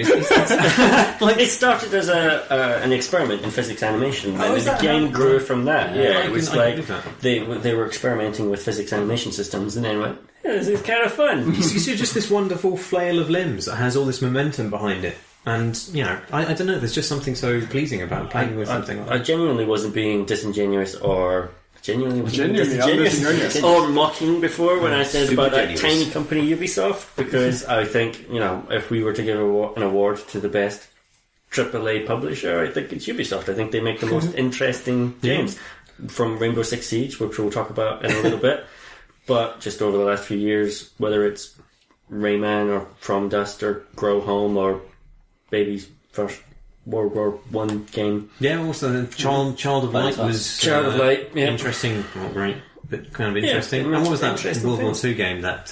Baby's first that World was War right. II game. The Sad Dog and the Nasty War, or whatever. Yeah, it's called. Yeah, Valiant Hearts. Valiant But Hearts. I admire the fact that they made it. Should you want to talk about Rainbow Six now? We can skip ahead. There's no reason to do it in this particular order. Sure, they made Rainbow Six. What a game! You've played Really Rainbow cool. Six. Yeah, I have now. I played it with you and Owen and Daniel last night. Yeah, it's really dismaying that you are way better than me. I've been playing it loads. The only skills I used, I don't know the maps at all, and I don't know the tools very well. don't rub it but in.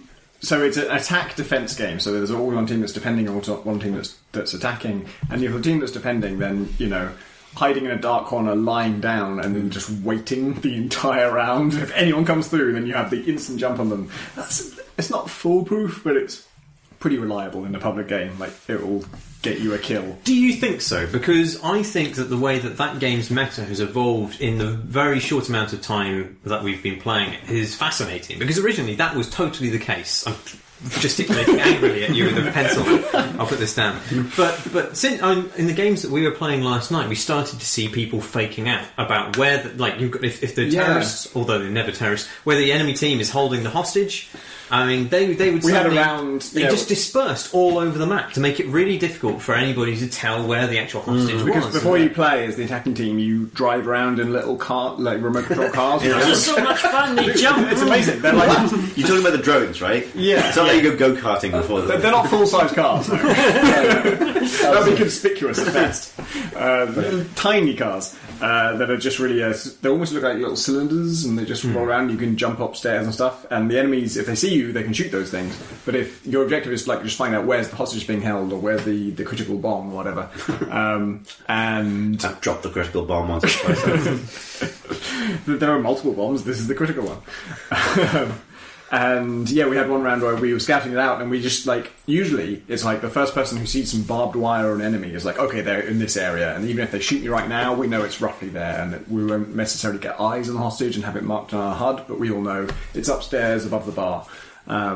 But we were having that with just everyone. Everyone said, I saw someone shot me, and then someone else shot the other guy, and they were just all over the place in different buildings. And we realised they'd in that setup phase, probably done some setup and then just ran away from the hostage and just gone all over the map, so that when we found them, we didn't there's a guy here, but apparently that's not where they're set up, and that totally flummoxed us, and so we never got to the hostage and we lost. Then we tried to do it to them and it didn't work. I did have some success of leaving everybody else around the hostage and going around and then backtracking around where the people coming in were and killing them by shooting them in the back bravely. Yeah. I love those remote control cameras. They're really fast and nippy and fun to drive, and you can press space and they jump, which feels nice because you're in a remote control car. But they're great in terrorist hunt mode where you're playing against the AI, because the AI will shoot at them, but it takes them a little moment before they shoot, and so you can use it to tease them and kind of kick them around a little bit. You can troll them with this little remote control car that makes this quite high pitched kind of when it drives, and you just kind of sneak around a corner and go until they see you, and then you scoot away really quickly, and then they come out. I don't know. I think I feel like I'm role playing the little robot from Star Wars: The Force Awakens when I'm in that thing. People will have seen that one by the time this comes out. Oh God, what a weird thought. A different world it's going to be. But it's. I talked about it, I think, last episode, Rainbow Six Siege, and I like asymmetric games, but it's interesting to me that it's a game about attacking and defending, where it's a game about it's a game that's designed systems around camping. If you're a defender, then you're supposed to camp, you're supposed to entrench, you're supposed to put up walls and stuff like that. But as you say, the meta of it's really interesting because the walls are also destructible. So if there is a particular camping spot, then people just learn at random, fire your shotgun through this wall, and you might hit a guy and kill him on the other side if he hasn't reinforced or if he's in that room or whatever. And so it's this interesting tug of war to and fro between learning how your enemy is actually playing that legitimizes camping as a tactic in a way that other attack defense games, even when camping was a totally valid and logical choice, players fucking hated it because it still felt unfair in some way, where it feels like Rainbow Six Siege has built systems that support it in a way that makes it part of the game more, which is super rad. It's a cool game. From Ubisoft. How do people feel about Gutav? Gutav. As opposed to Mugzv and Gutav. Otherwise known as Grand Theft Auto V. I reviewed this. It's good. It's good. It's weird because I gave it a high score, and I think it deserves a high score because it's an extraordinary technical achievement. There's so much going on in it. Multiplayer is brilliant.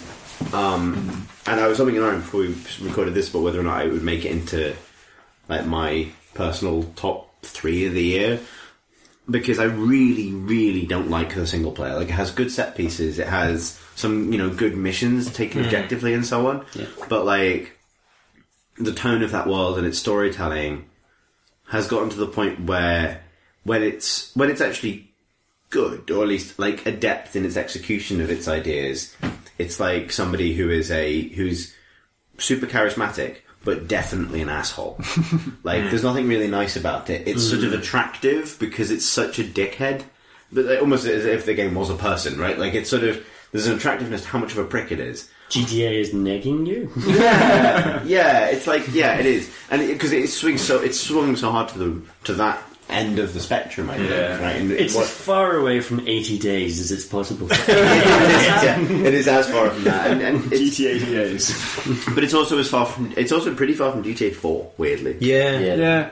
GTA 4 was imagine a GTA written by Meg Giant. Wouldn't that be the best GTA? My God, Meg Giant's just right all it's and actually, if you want to talk about Metal Gear and Kojima being famous for kind of letting films guide what he wants to do narratively, Kojima at least has added this thick layer of Kojima to anything he's done. There's some real kind of weirdness in there, and bullshit magical mechanics like we were talking about earlier, and so on.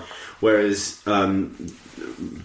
Rockstar's narrative building is technically adept in every sense, from the performances the actors they get, the way they capture those performances, the music they use to accompany it, the art and so on, design the cutscenes and so on. But soulless for me to such an extreme degree that I really, really reacted badly to it. It's interesting you say soulless, because I think it's got a soul. It's just not a nice one. Yeah, maybe that's a better way of putting it.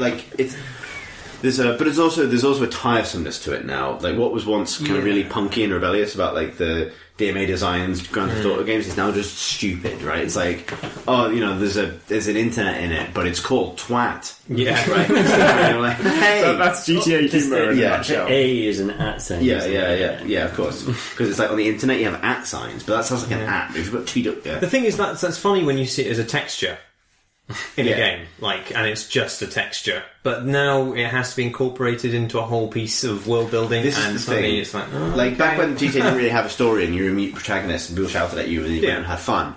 Having those sort of visual gags on the environment just took what would have just been backdrops and made them into part of the experience, and that was cool. Whereas now the whole thing is this rich cinematic thing, and so it's a story about just twats, but with those visual gags in the background. It's discordant and crap, and I think that's back to the drawing board bad about that game. But the last time I seriously spent some time on GTA Online wasn't doing the heists and stuff, although they're brilliant. It was a bunch of us met up on our bikes and motorbikes and cars. We found a clothes shop. We all bought and got changed into the most garish beach outfits we could put together with neon plastic shades and beach shorts and massive flip-flops and stuff. And then we all got on a seaplane, sat on the struts, and just glided down the beach, skimming other players as a giant seaplane full of pudgy, pasty men in shit shorts and flip-flops, and then we all fell into the sea at once. Aww. And it was beautiful. It's like no other game can you do that. No other game can you make your own fun, the much as cliche as that is, in precisely that way. Fuck it, we're gonna fuck around. We made a game where you would chase each other around the roller coaster. One of you would sit on the roller coaster and someone else would run ahead of them naked. And you have to try and get around the entire roller coaster course before the person in the car runs you over. There's such depth and brilliance to the world they made for that game. The fact that I think they squandered it on that single player is almost moot. It's still brilliant. We used to do these things in GTA 4. Yeah, we had fun in it. GTA 5's multiplayer is much more robust in that there's a persistent online mode where you can much more easily play with other players, whereas GTA 4 was games for Windows Live to fuck, and barely ever worked, even when we were just trying to get 3 or 4 people in the same office into a game together. But when it did, it was that sort of stuff. It was make your own games with helicopters and mopeds, and that stuff was great. But the reason I love GTA 5 is the city. It's just the world they've created. And I think the single player is, in my eyes, better than GTA 4's in terms of mission design and the fun you can have with the house as you go along and the particular set pieces.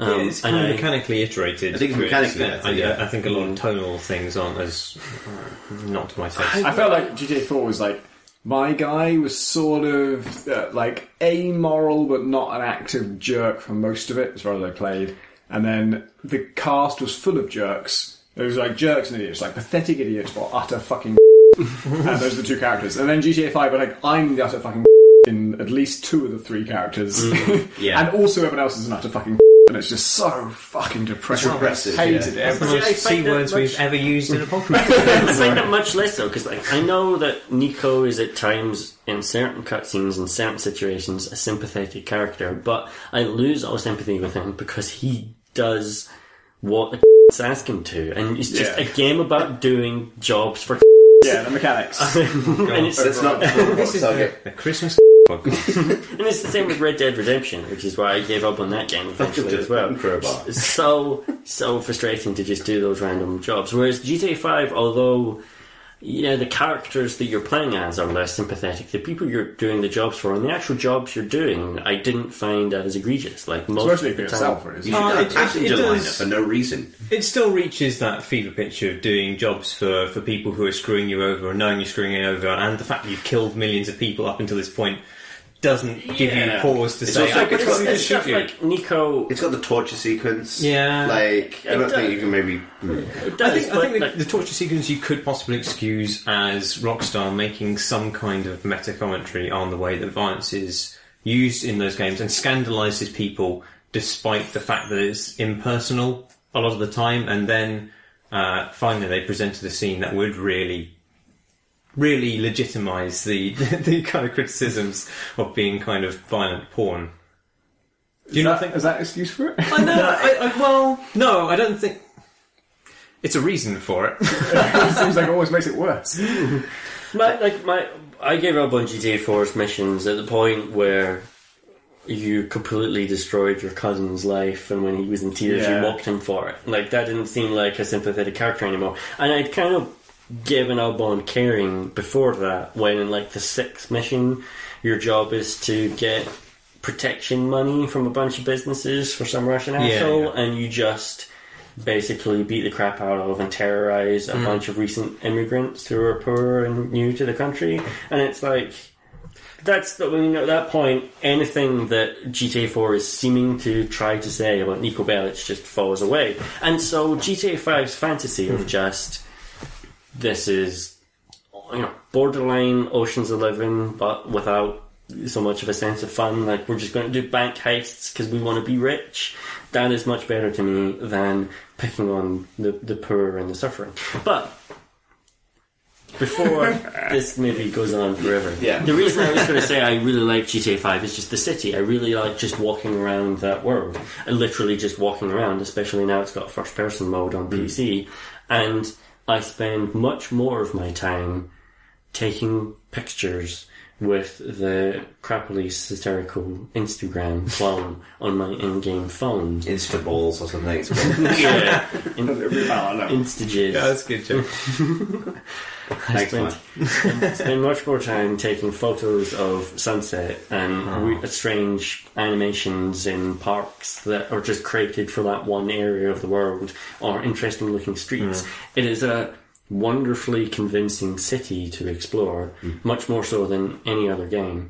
And I kind of value GTA for its systems to a certain extent as well, because although its in-game internet is called twat, there is a verisimilitude to that world which I value. Like compare GTA to something like MGS5, and GTA seems to have almost a surprising lack of systems. Like, it doesn't have any kind of the resources that you're normally collecting in an equivalent Ubisoft game. It doesn't have... Yeah, the AI is non-existent, really. Like, you don't feel like you're cleaning a map of icons. You don't feel like there's 200 collectibles to pick up at every corner. It doesn't feel like there's 6 different resources that each have a different thing, and that those are sub-goals, and every mission you perform is like, no, there's money, which you get for completing missions. And then everything else is just in service in building this world, whether it's the internet, whether it's the TV shows you can watch in your apartment, whether it's the sports that you can go play, the tennis game, the golf game, that sort of stuff. None of these things are particularly good in and of themselves, but they build a world which I find believable and extremely satisfying to just walk around. In a way that, even though I don't want to play their quite shitty tennis game, I wouldn't enjoy walking around that world as much if I didn't know that the tennis game was possible. That's the weird thing. I think they should absolutely be applauded for the crazy depth and breadth of that thing. I just don't like any of the characters in it. Yeah, I don't like the characters, but I don't know that that's necessarily an impediment to enjoying a game. I think even though I played it in 2014 on presumably on a console, I can't remember which, but it gave me one of my favourite moments that year, which is, and as part of the narrative, as part of the single player as well, which was a psychedelic skydiving scene. Oh yeah, I remember. Yeah. And it's just you skydiving, and it's trippy, and there's music playing. And yet, I think maybe because of the contrast between that and where it takes place within the narrative, and it's kind of a cathartic moment for the character who's been an asshole up until now, maybe he realises at this point he should be slightly less of an asshole, give or take. It's such a moment of catharsis, and it's in such great contrast to the rest of the tone of the rest of the game. But I found it extremely kind of beautiful, really, which is weird. Single tear running down your face as you watch a middle-aged man continue to have a middle-aged crisis. Yes, on drugs. Yeah. Yeah. But to what extent do games owe you nice characters? It's not about nice characters, it's about good characters, and I think that's the difference. Like, it's not the people in GTA... The problem with GTA 5, not to go make this last forever, but the problem with GTA 5 isn't that the characters are bad people. It's that everybody is... Well, only the main characters are given any kind of depth, and they're given the kind of, like, self-indulgent depth of being an asshole, which is kind of the mark of really kind of tiresome anti-hero writing to me. Like, that kind of...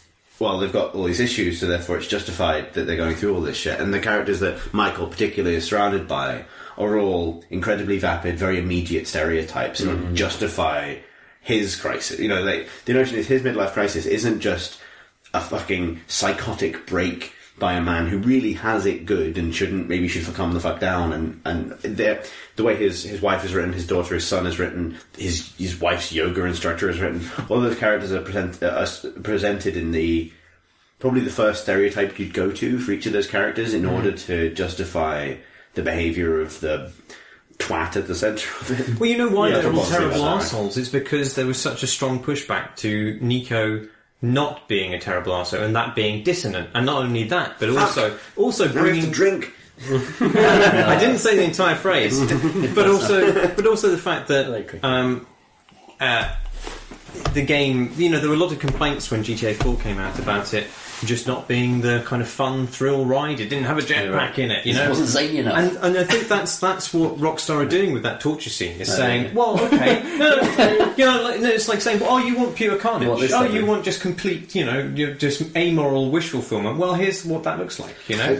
Maybe you shouldn't. You don't get to absolve responsibility for something that you're doing in the game. No, I'm not saying it necessarily comes off well, but I can kind of understand the point that they're making. There's a distinction, I think, between... I hated it. But the self-absorption of the characters to which you're referring, and its depiction of all other characters suggesting a certain self-absorption of the people making it. Yeah. And I don't think that's their intent. I don't think the people making it are self-absorbed. I think perhaps they're trying to create a world which reflects the worldview, like it's seen through the lens of the characters that are at the core of it. But it doesn't work. Like, the self-absorption of the three main characters should make them figures of ridicule that the game should then undercut. Like, you should be invested in their idiocy and awfulness, and then the world should prove them wrong. And yet the way it depicts all women... It suggests that it's trying to prove them right. Like, the writers of it seem to be bending the world to the whims of its characters. It's tricky when you have three characters instead of one, in the way that you're not occupying one perspective, and therefore it's not a lens then, it's kind of this other thing. But I do think it is supposed to be a game about fucked up masculinity, like masculinity at its extremes. But they're not critical of masculinity. But they're also have this conflict where it also has to be a power trip for the player. Mm-hmm. So what they do on the one hand is create these kind of disgusting characters who are obviously disgusting, but then they have to, reinforce, give you pleasure as a player and give you awesome set pieces to do and make you an action hero. And those two things don't go together well if you're actually trying to say anything about, that subject. And it's just savage about femininity, whether it, in all the cases, whether it's Michael's families or whether it's, is it Franklin's aunt that he stays with and her group of friends? Or Trevor's introduction in its entirety. Yeah. Which explicitly includes one of the very few really good female characters that Grand Theft Auto game has had. Because his introduction includes lots of characters from Lost and Damned, which was probably the closest a Grand Theft Auto game has been to being about good people. And, Oh, no, it's the Battle of the Gay Tony. Oh, yeah. Well, Battle of the Gay... It's in the same era, right? Blair. We should move on. Yeah. And with that Blair, we should move on to Blablon. Blablon. Bloodborne, which is illicit. We're not allowed to talk about it. We're not allowed to talk about it, so we definitely won't talk about it at all, will we, Tom? And except that it's the best game of the year. I haven't really played, and I really loved what I played, but I just haven't been able to play enough of it. I went back and include it. So I beat it all, and then I restarted on New Game Plus to do the expansion stuff, and that just merely reconfirmed the fact that it is in fact the best game of the year, and it's fucking unbelievably good. I died to the first enemy 6 times and then gave up. That's really good. Fuck that game. It's so good. Don't. It's technical. Yeah, it's Yeah, it does need its own podcast, so I won't get into it now. Like why it's Maybe We did promise will. once upon a time We to do a did. Bloodborne podcast. But now again. is not the time. no, it's not exactly. the Like, I'm not going to insert that second podcast into this already burgeoning podcast that we've created. I want to talk briefly about the Beginner's Guide, which I think is, again, one of the small games of the year that knows exactly what it is. Very fine game, which is critical about the way that games are absorbed by their audience. And it's really interesting. I think it's such a perfect companion to Dr. Langaskov and the Whirlwind Tiger Tiger. and The the Terribly Terribly Cursed Cursed Emerald, a Whirlwind Heist. That's the one. Podcast voice live, everybody. Both of which were made by former makers of the Stanley Parable. But whereas the Beginner's Guide is kind of about the impossibility of knowing exactly what an author's intention are, Dr. Langaskov is obviously about the impossibility of really knowing what a player is ever going to do and desperately trying to account for that. And yet, you know, Dr. Langaskov does a really good job of accounting for everything that the player might want to do. And it's a really interesting kind of battle of theses between those two games, almost. It's interesting to read the reactions to Beginner's Guide, which is kind of about...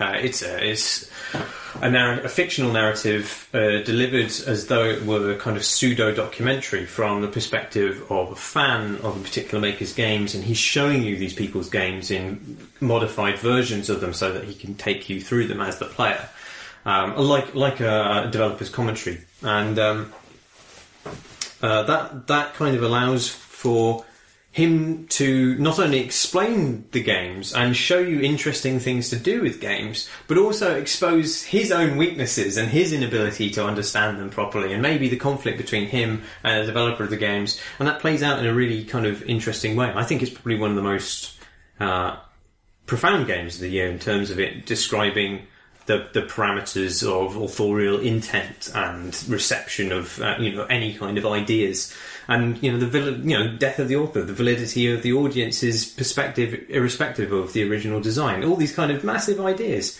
and it's just so eloquent and kind of cool. I had problems with it as well, but I couldn't really talk about it. That's falling. The only downside for me was that I actually believed it was real when it started. So it's Davey Reedon, the creator of Stanley Parable, who is introduced himself as Davey Reedon, and he talks over a Counter-Strike map. I think Counter-Strike 1 rather than Counter-Strike Source. As you're walking around it, made by this esoteric creator. And for the first few levels going through this, I thought, this is like one of the coolest works of games journalism I've ever seen. Because he's made a sort of, he's used game making to develop a way of exploring one particular creator's work. And I had no context for it at all. It was just a thing that just arrived in my Steam account as an early test version. And so I had no idea what to make of it at all. I didn't have any context for whether it was a work of fiction or not. And so for a while I just thought it was true.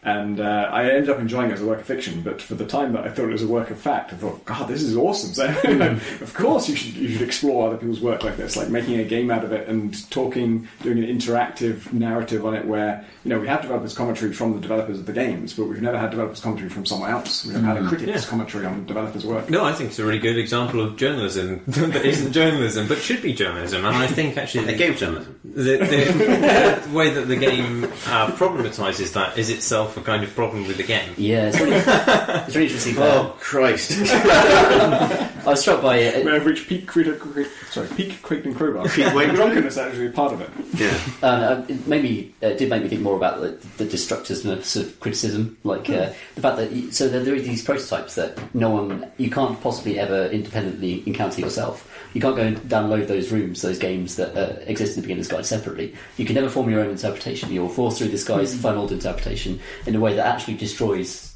any potential for other interpretations of those rooms and those works. There's one particular detail in the game which I can't explain, but it's a brilliant twist moment that's never actually kind of overtly highlighted by the narration or the context of the game. But if you spot it, and it kind of registers as something that's in contradiction with what you've learnt previously, and it just unlocks the entire thing. That's such a vague explanation of something that sounds great. Enjoy that. Enjoy that. Has anyone done a Let's Play of the Beginner's Guide? I asked because that sounds like it would be an amazing disaster. That'd be hilarious. I don't know. I just really, really want to see PewDiePie or somebody like hoot over that. I think that would explain a lot to me. Another indie game that I really didn't like, but you really did, Tom. Magic Circle. Yeah, I wanted to include this one because I feel like a lot of people who really love it maybe didn't play it. I feel like I was expecting it to be a big deal. I thought it would be like not quite Stanley Parable level, but sort of up there with it because it's very funny. It's got a premise. You've been spoiled by being able to grimace. On the audio version, always you see Marsh's grimace there. It's very much a similar space. It's about games. It's about the production of games, and it's about player choice and that kind of stuff. But the thing that I think is really valuable about it that you shouldn't miss if you're into the same kind of things I am is that it's a extraordinarily flexible playground for messing around with these incredible tools that it gives you. It's a game about you're in an unfinished game, there's AI creatures running around, and any of them you can stop them and edit them and change their behaviour. So you get to edit their AI, and you get to edit who they're allied with, but you also get to edit really fundamental stuff like how they can move. Do they walk across the ground, or can they fly? How do they attack? Are they a melee creature, or do they have a long-range attack, or do they have a tractor beam, or do they take over the mind of what they're attacking, or do they copy their thoughts to all the other creatures of the same type? And you can mix and match all of these things and combine them in really creative ways. And I think its only flaw as a puzzle game is that it's so open-ended that there are 17 solutions to every puzzle, to the point where the first one you think of will probably work. And so there are lots of things that you can just breeze through very easily. And I found the first half of it is that kind of puzzly stuff, and then the second half is less puzzly. And I was hoping that the second half would be just puzzly again, but harder, because the first half I'd solved these puzzles with flying colours. I would solve them in 7 ways simultaneously by creating this extraordinary army of mad freaks. All these properties you're adding to them are not just changing their behaviour, but they visually change them too. So if you say, I want this dog to fly, he sprouts helicopter blades and takes off into the air. If you say, I want this rock to attack with melee, he sprouts teeth. And the combinations of those things, I found myself just plugging different behaviours into different creatures just to see, okay, but how does the walker droid have a tractor beam? What does that look like? Or how does this turtle thing fly? What does that look like?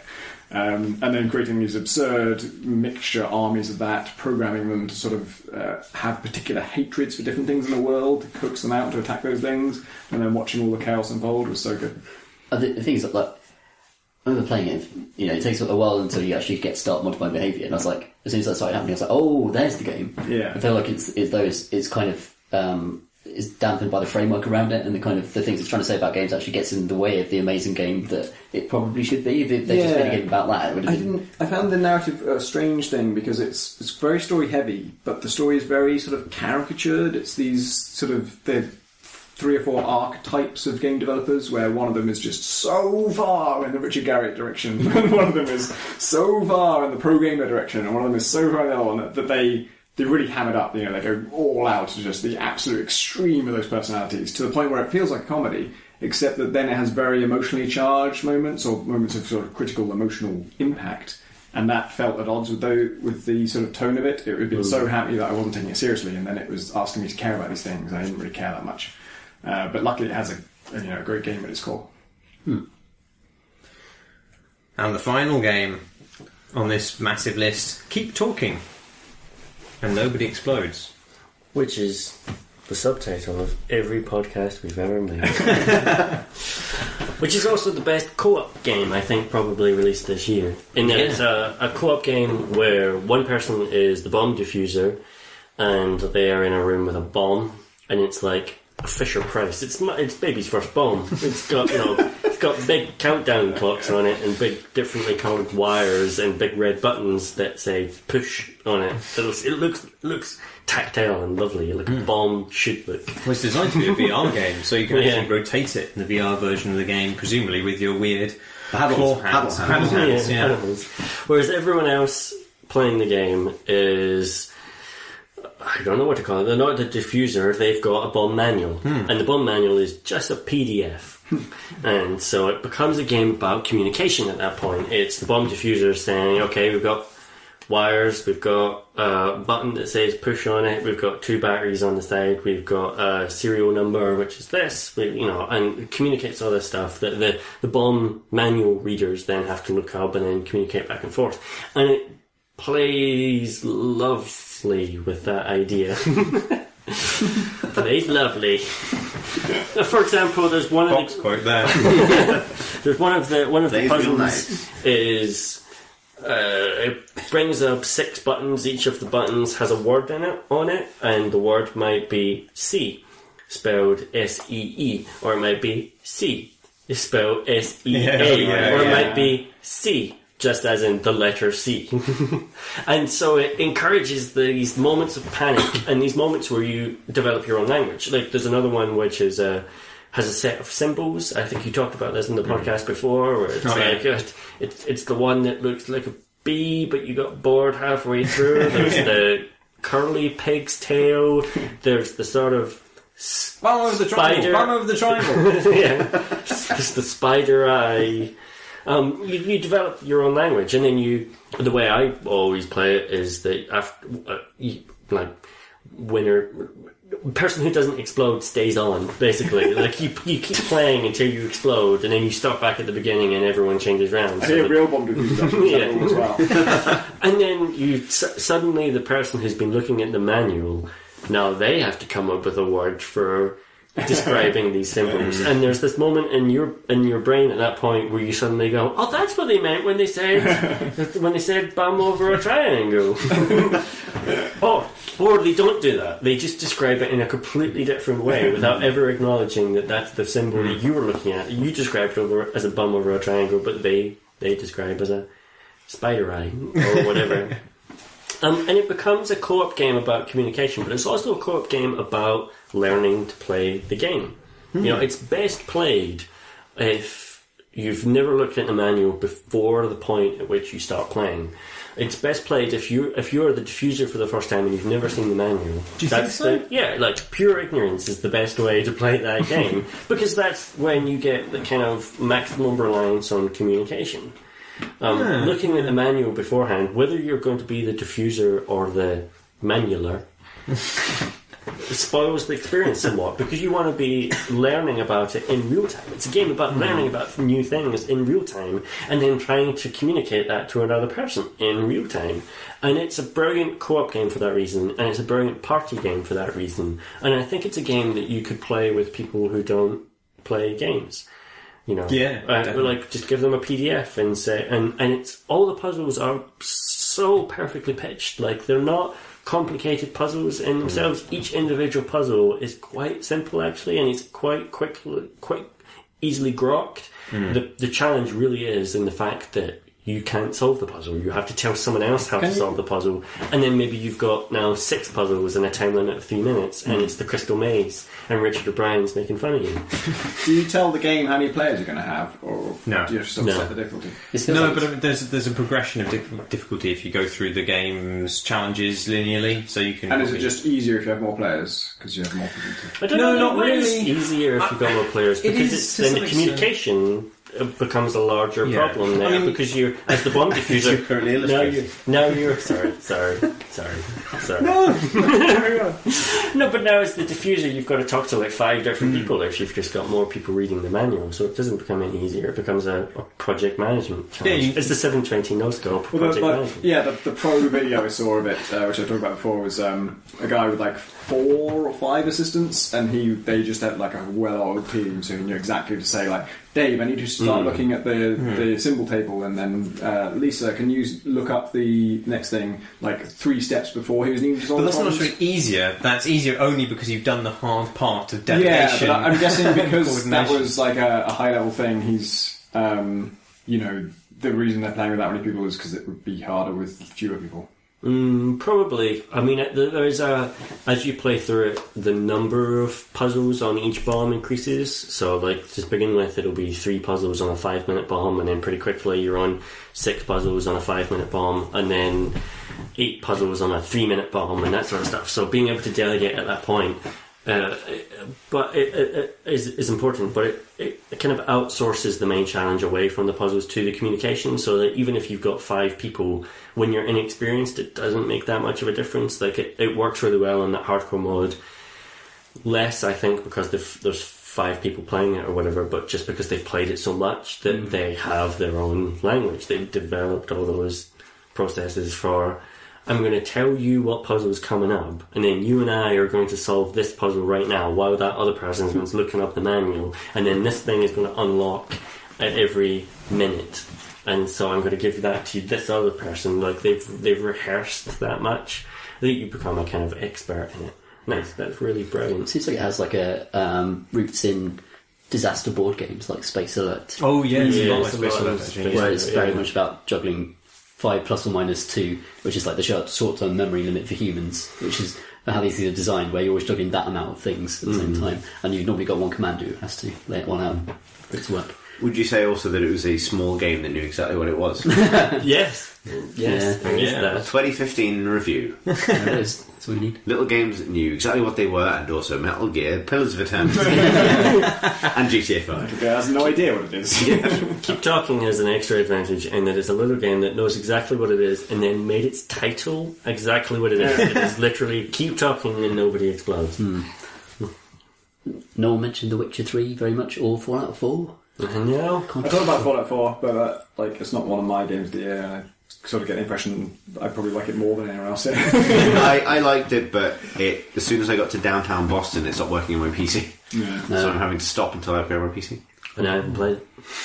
And I think it's a bit shit. I'm not the biggest fan. I haven't played The Witcher, so...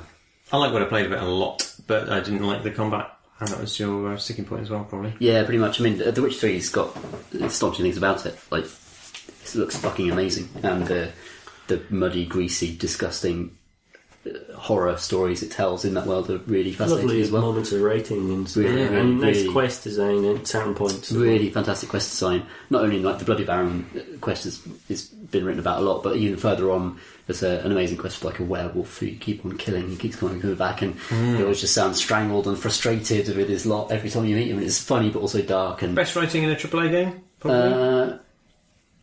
Ooh. what, of the year? Yeah, for this year. I'd go with that. I watched a video on YouTube of a scene in which Geralt with 2 of his buddies gets really drunk, dresses up in drag, and then drunk dials using a magical portal device other scholars around the world. Really? I've got played I haven't done that. trying to call up his sorcerer's friends to come around and party with them, but he gets the incantation wrong because he's too drunk to remember it, and he just gets like a portal view of like some random person somewhere in a university elsewhere in the world who's really cross, and he's just there in drag dressed as like Yennefer. There's a drunk quest. There's a drunk quest in every Witcher game. There's a really good Geralt gets 2 wasted quests in The Witcher 2 as well, where he wakes up naked in the beach with a tattoo that's just permanently on your character. Because it's a third-person game, you're always seeing it there. So there's an enormous quest to get rid of it. So if you're still on that quest, you're just stuck with it until you actually get the potions to get rid of it. It starts with a drinking game you play with your 2 buddies. Where you say, I've never done such and such, and if the other 2 people have done it, then they have to drink. Yeah. And so that's how it starts. Yeah, there's loads of... The Witcher 2 is great, actually, But we don't like it that much, Well, so fuck that game. On the list. Marsh hasn't read it in pencil. Why are we even talking It should about it? be my exact thing. It's just that for reasons I've been talking about on this podcast and the previous podcast for now almost 4 years, I never finished The Witcher 1. And I just can't. You don't want to do that, man. It's the Mass Effect that never quite... Yeah, it is. It's But it's which one's way worse than Mass Effect? Like, it has its defenders, Yeah. but they're really wrong. Like, it's not a good game. literally trading card binders full of women. Yeah. Yeah. Oh, well. That's the entire list. So now that we've all talked about all of the games for a lot of time, how much time? Lots of it? Just say lots. 1 hour and 59 minutes. Jesus Lots. Christ. Okay, I don't think we have time for questions. No. No. Tom, Game of the Year. Invisible Ink. Tom Senior, Game of the Year. Her story. Wow. Marsh, Game of the Year. Hearts. You sound guilty about I it. love how Really pained guilty. you look. Yeah, I don't know. Graham, Game of the Year. Metal Gear Solid 5. Yeah. 80 days. Wow. Did not see Invisible Ink. You did. Yeah. Yes. That's a good selection. Nailed it. That's an amazing Second selection. I was going to say Invisible Ink as well, but then I didn't. And that's how awards work. But we all know that Bloodborne was the real winner. Yeah, that's very true, actually. But that's for another time. So, meaningless accolades dispensed.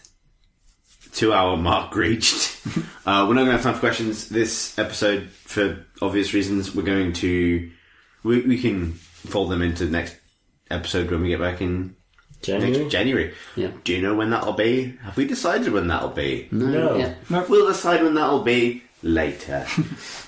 If you'd like to send us a question for a future episode, you can do so by emailing questions@crateandcrowbar.com or tweeting us at crateandcrowbar, or by leaving a question on the forum at crateandcrowbar.com/forum. You can discuss this episode and future episodes. That's a nice one, Marty. That's bigger Thanks. than the others. Yeah. Well, You can discuss this episode and future episodes. Future episodes? Can't discuss future episodes. No, don't do that. Confused by the dick. On our Discord channel, which is where people hang out now, which you can find a link for with an invite thing. Discord is like a chat program. Find the link on the sidebar of the website on the right hand side. If you would like to follow us as individuals on Twitter, I am at @CThurston, that's CTHURSTEN. Graham, go the other around. I'm at Gonnas, Gonnas. Marty. I'm at Marsh Davis. I'm at PCT Ludo, which is Ludo. I'm at Pentadact, PNTADACT.